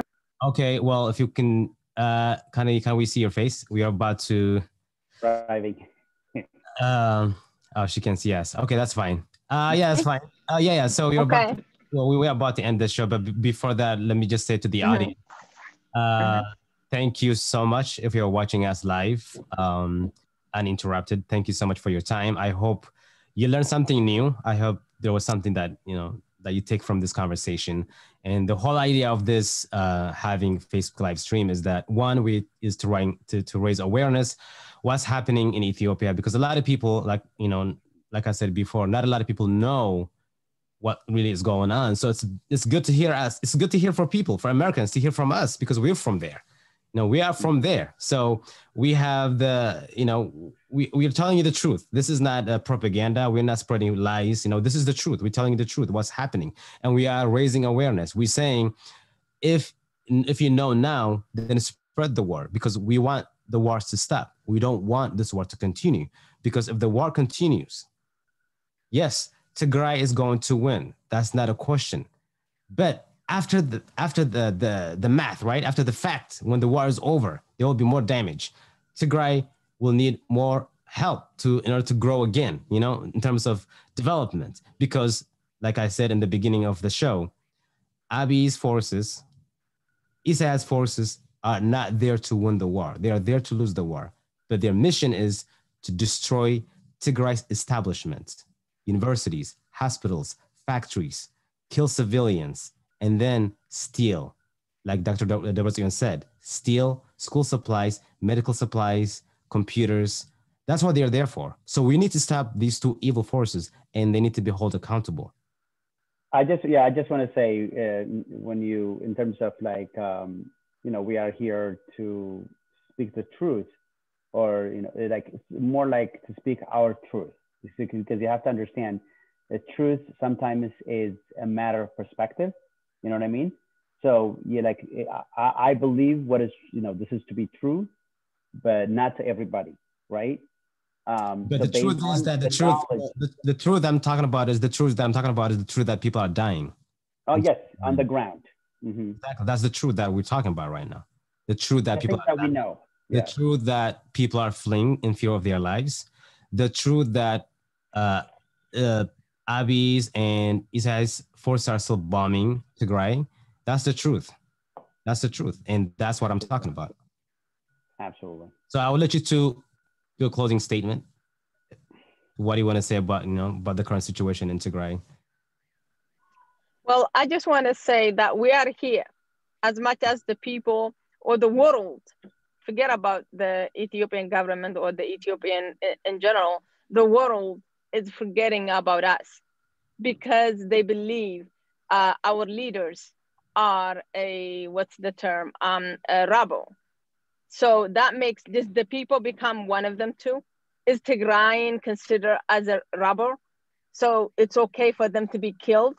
Is the world actually deciding for us to be killed because we don't have a representative? That's my question. I would love the world to tell me that the people who die in Tigray only, if they're not a part of this society, if they're not a part of this world, if the United Nations does not have responsibility only for Tigray, I would like to know, because my people are dying. There are people dying on the streets, whether they are going from Humora, all the way from Tigray to Humora and then to get to Sudan, or they are dying in Sudan. But at least the one that dying in Sudan will be reported, because they will document it that they are refugee, and if they die, they will say this many died. But the one in Tigray, nobody knows who they are. The one who died in Mahadra, probably you won't find their body, because it has been 25 days, according to our prime minister says the war ended. It has been 25 days. How many Tagaru do you think you're gonna find in Mahadra? So we are here to make voices to our people, that we're getting calls from our family, we're getting calls from our people, whether they're getting called, the Tigrayan media house is getting a call saying, help us, we here. But the world is not listening, because we are only 6 million and we have nothing to offer to the world. That's the reason the world is not listening to us. The world is not trying to investigate what's another 6 million people happen to die, a part of the small region in Tigray. So it's not just our prime minister is the one that, what's the word? Gave up on us, that decided to send a genocide and kill us. Just the world is watching, because the world is asking the government that actually sending genocide to our world, is asking them, what is it happening in Tigray? Oh, madam, I'm actually killing the Tigrayan people. Is that what they expect? Nobody is gonna tell you the truth, like the ground itself that's gonna tell you. Go to Tigray. If you don't find any building damaged from bombing, from rockets, from whatever it is, that it won't be through guns. If you don't find any Tigrayan die, I'll be the first person to admit I was wrong. But you know for a fact, if you ever even entered an inch of Tigrayan land, you will find massive, massive, massive blood and bodies of Ethiopian. Not just Tigrayan, but Ethiopian. Not just Ethiopian, Eritrean, possibility of Somali. So listen to us. And UAE too, some UAE forces. No. They won't find a body. They will not find a body. That is they a will not find a body. Support. Yeah, that's more like technological support. Yeah, so, drones. Yes, they will not find. Yeah, they will find a drone, Abiy, right, and being used from Addis Ababa. But you won't find anybody's body except Eritrean, and which is they look like us. So obviously they're gonna consider them like Tigray, and nobody cares, because these people don't even have an ID from Eritrea to say ID Eritrean, because they're using Ethiopian uniform. That's the sad part. I wish they were declaring a war against us, and we'll be fine if we were declaring a war that Eritrean are coming to kill us. I'm sorry, Eritrean government, which is Yehdef, whatever that. Yehdef. Yes. But to the leaders, to the people that are supporting us from Eritrea, it's absolutely amazing. I seen social media. There's no Tigray has more social media than Eritrean, and they're fighting for us. And my heart goes off to them. My heart goes off to them, because they're fighting as Tigrayan speaking, not as Ethiopian, not as Tagaru. They're fighting as Tigrayan speaking. People are dying. We need help. Because Tigrayan, the Ethiopian Tigrayan, we did not have social media. We were sleeping because we trust our government. We were sleeping. We weren't ready for this as a social media. If you see every Amhara, every Oromo, they have the social media to tell the world how nothing is going on. Everything is going well. So the world is giving up on Tigray. Tigray right now depend on the outside world of the Eritrean people that fighting for a right. And Tigray depends on Tagaru like us to tell the truth. Otherwise, that's where we are. There's nobody from outside countries actually helping Tagaru. There is nobody from inside Ethiopia helping Tagaru, in my opinion. Thank you. And thank you for giving me the opportunity to actually say what I feel like to say. Hi, you're welcome, Sundar. You are welcome at any time. It was very insightful to hear your perspective, because your perspective is needed.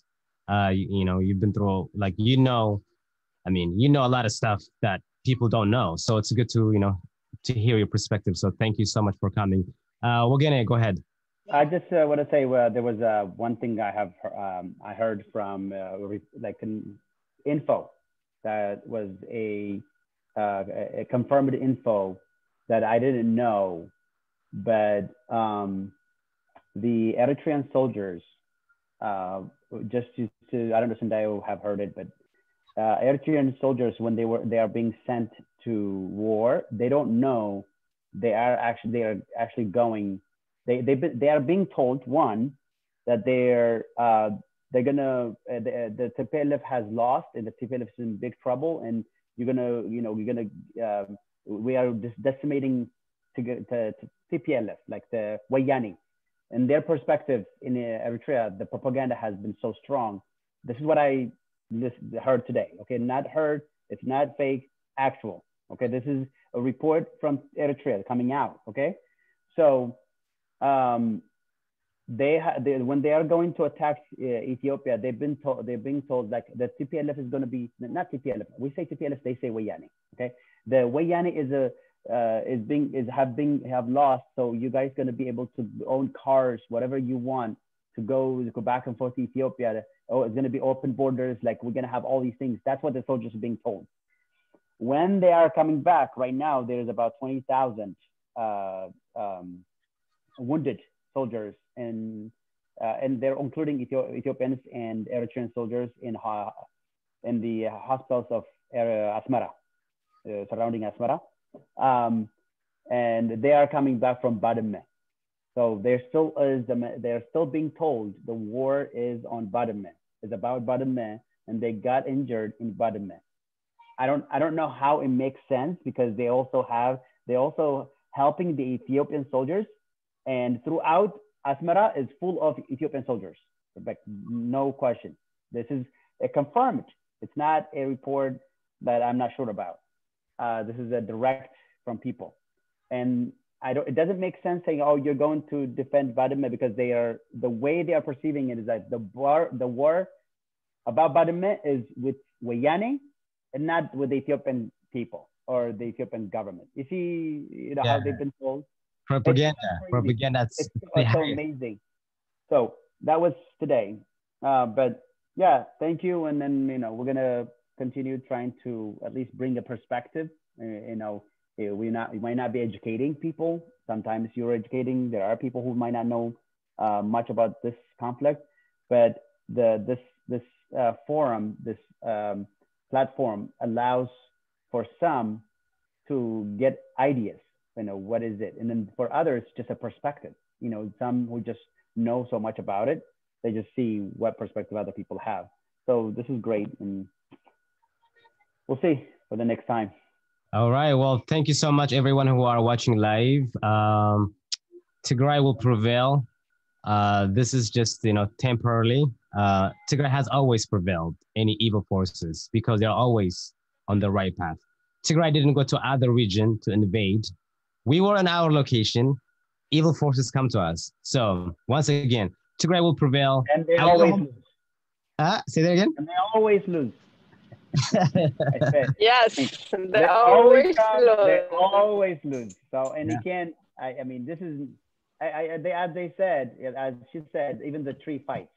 If there is any tree left in that poor state, even the tree and the rock fights, even the mountain fights. And I'm sure I feel so bad for those who are completely sold that this war is done, and Abiy has won.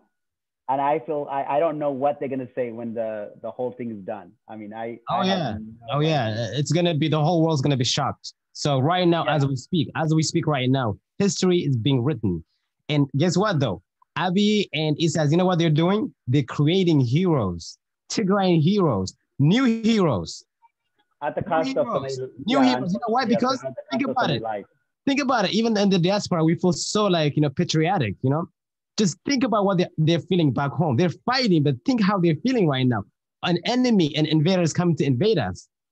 We will do whatever it takes to defend our people, our region. So continue the fight. We will overcome. Thank you, everyone. Have a good day. Have a good night. We are also living. We're also living in the middle of a pandemic, so please stay safe. Yeah, we'll do. Take care. Love you. All right, do the same. Bye, but we have one thing that we never had before. What? Bye. Oh. What is it? Oh, she doesn't like that. All right. I'll see you soon, guys. I'm going to play this song to end it. Okay, bye, bro. All right. Take care. You too. Iyana,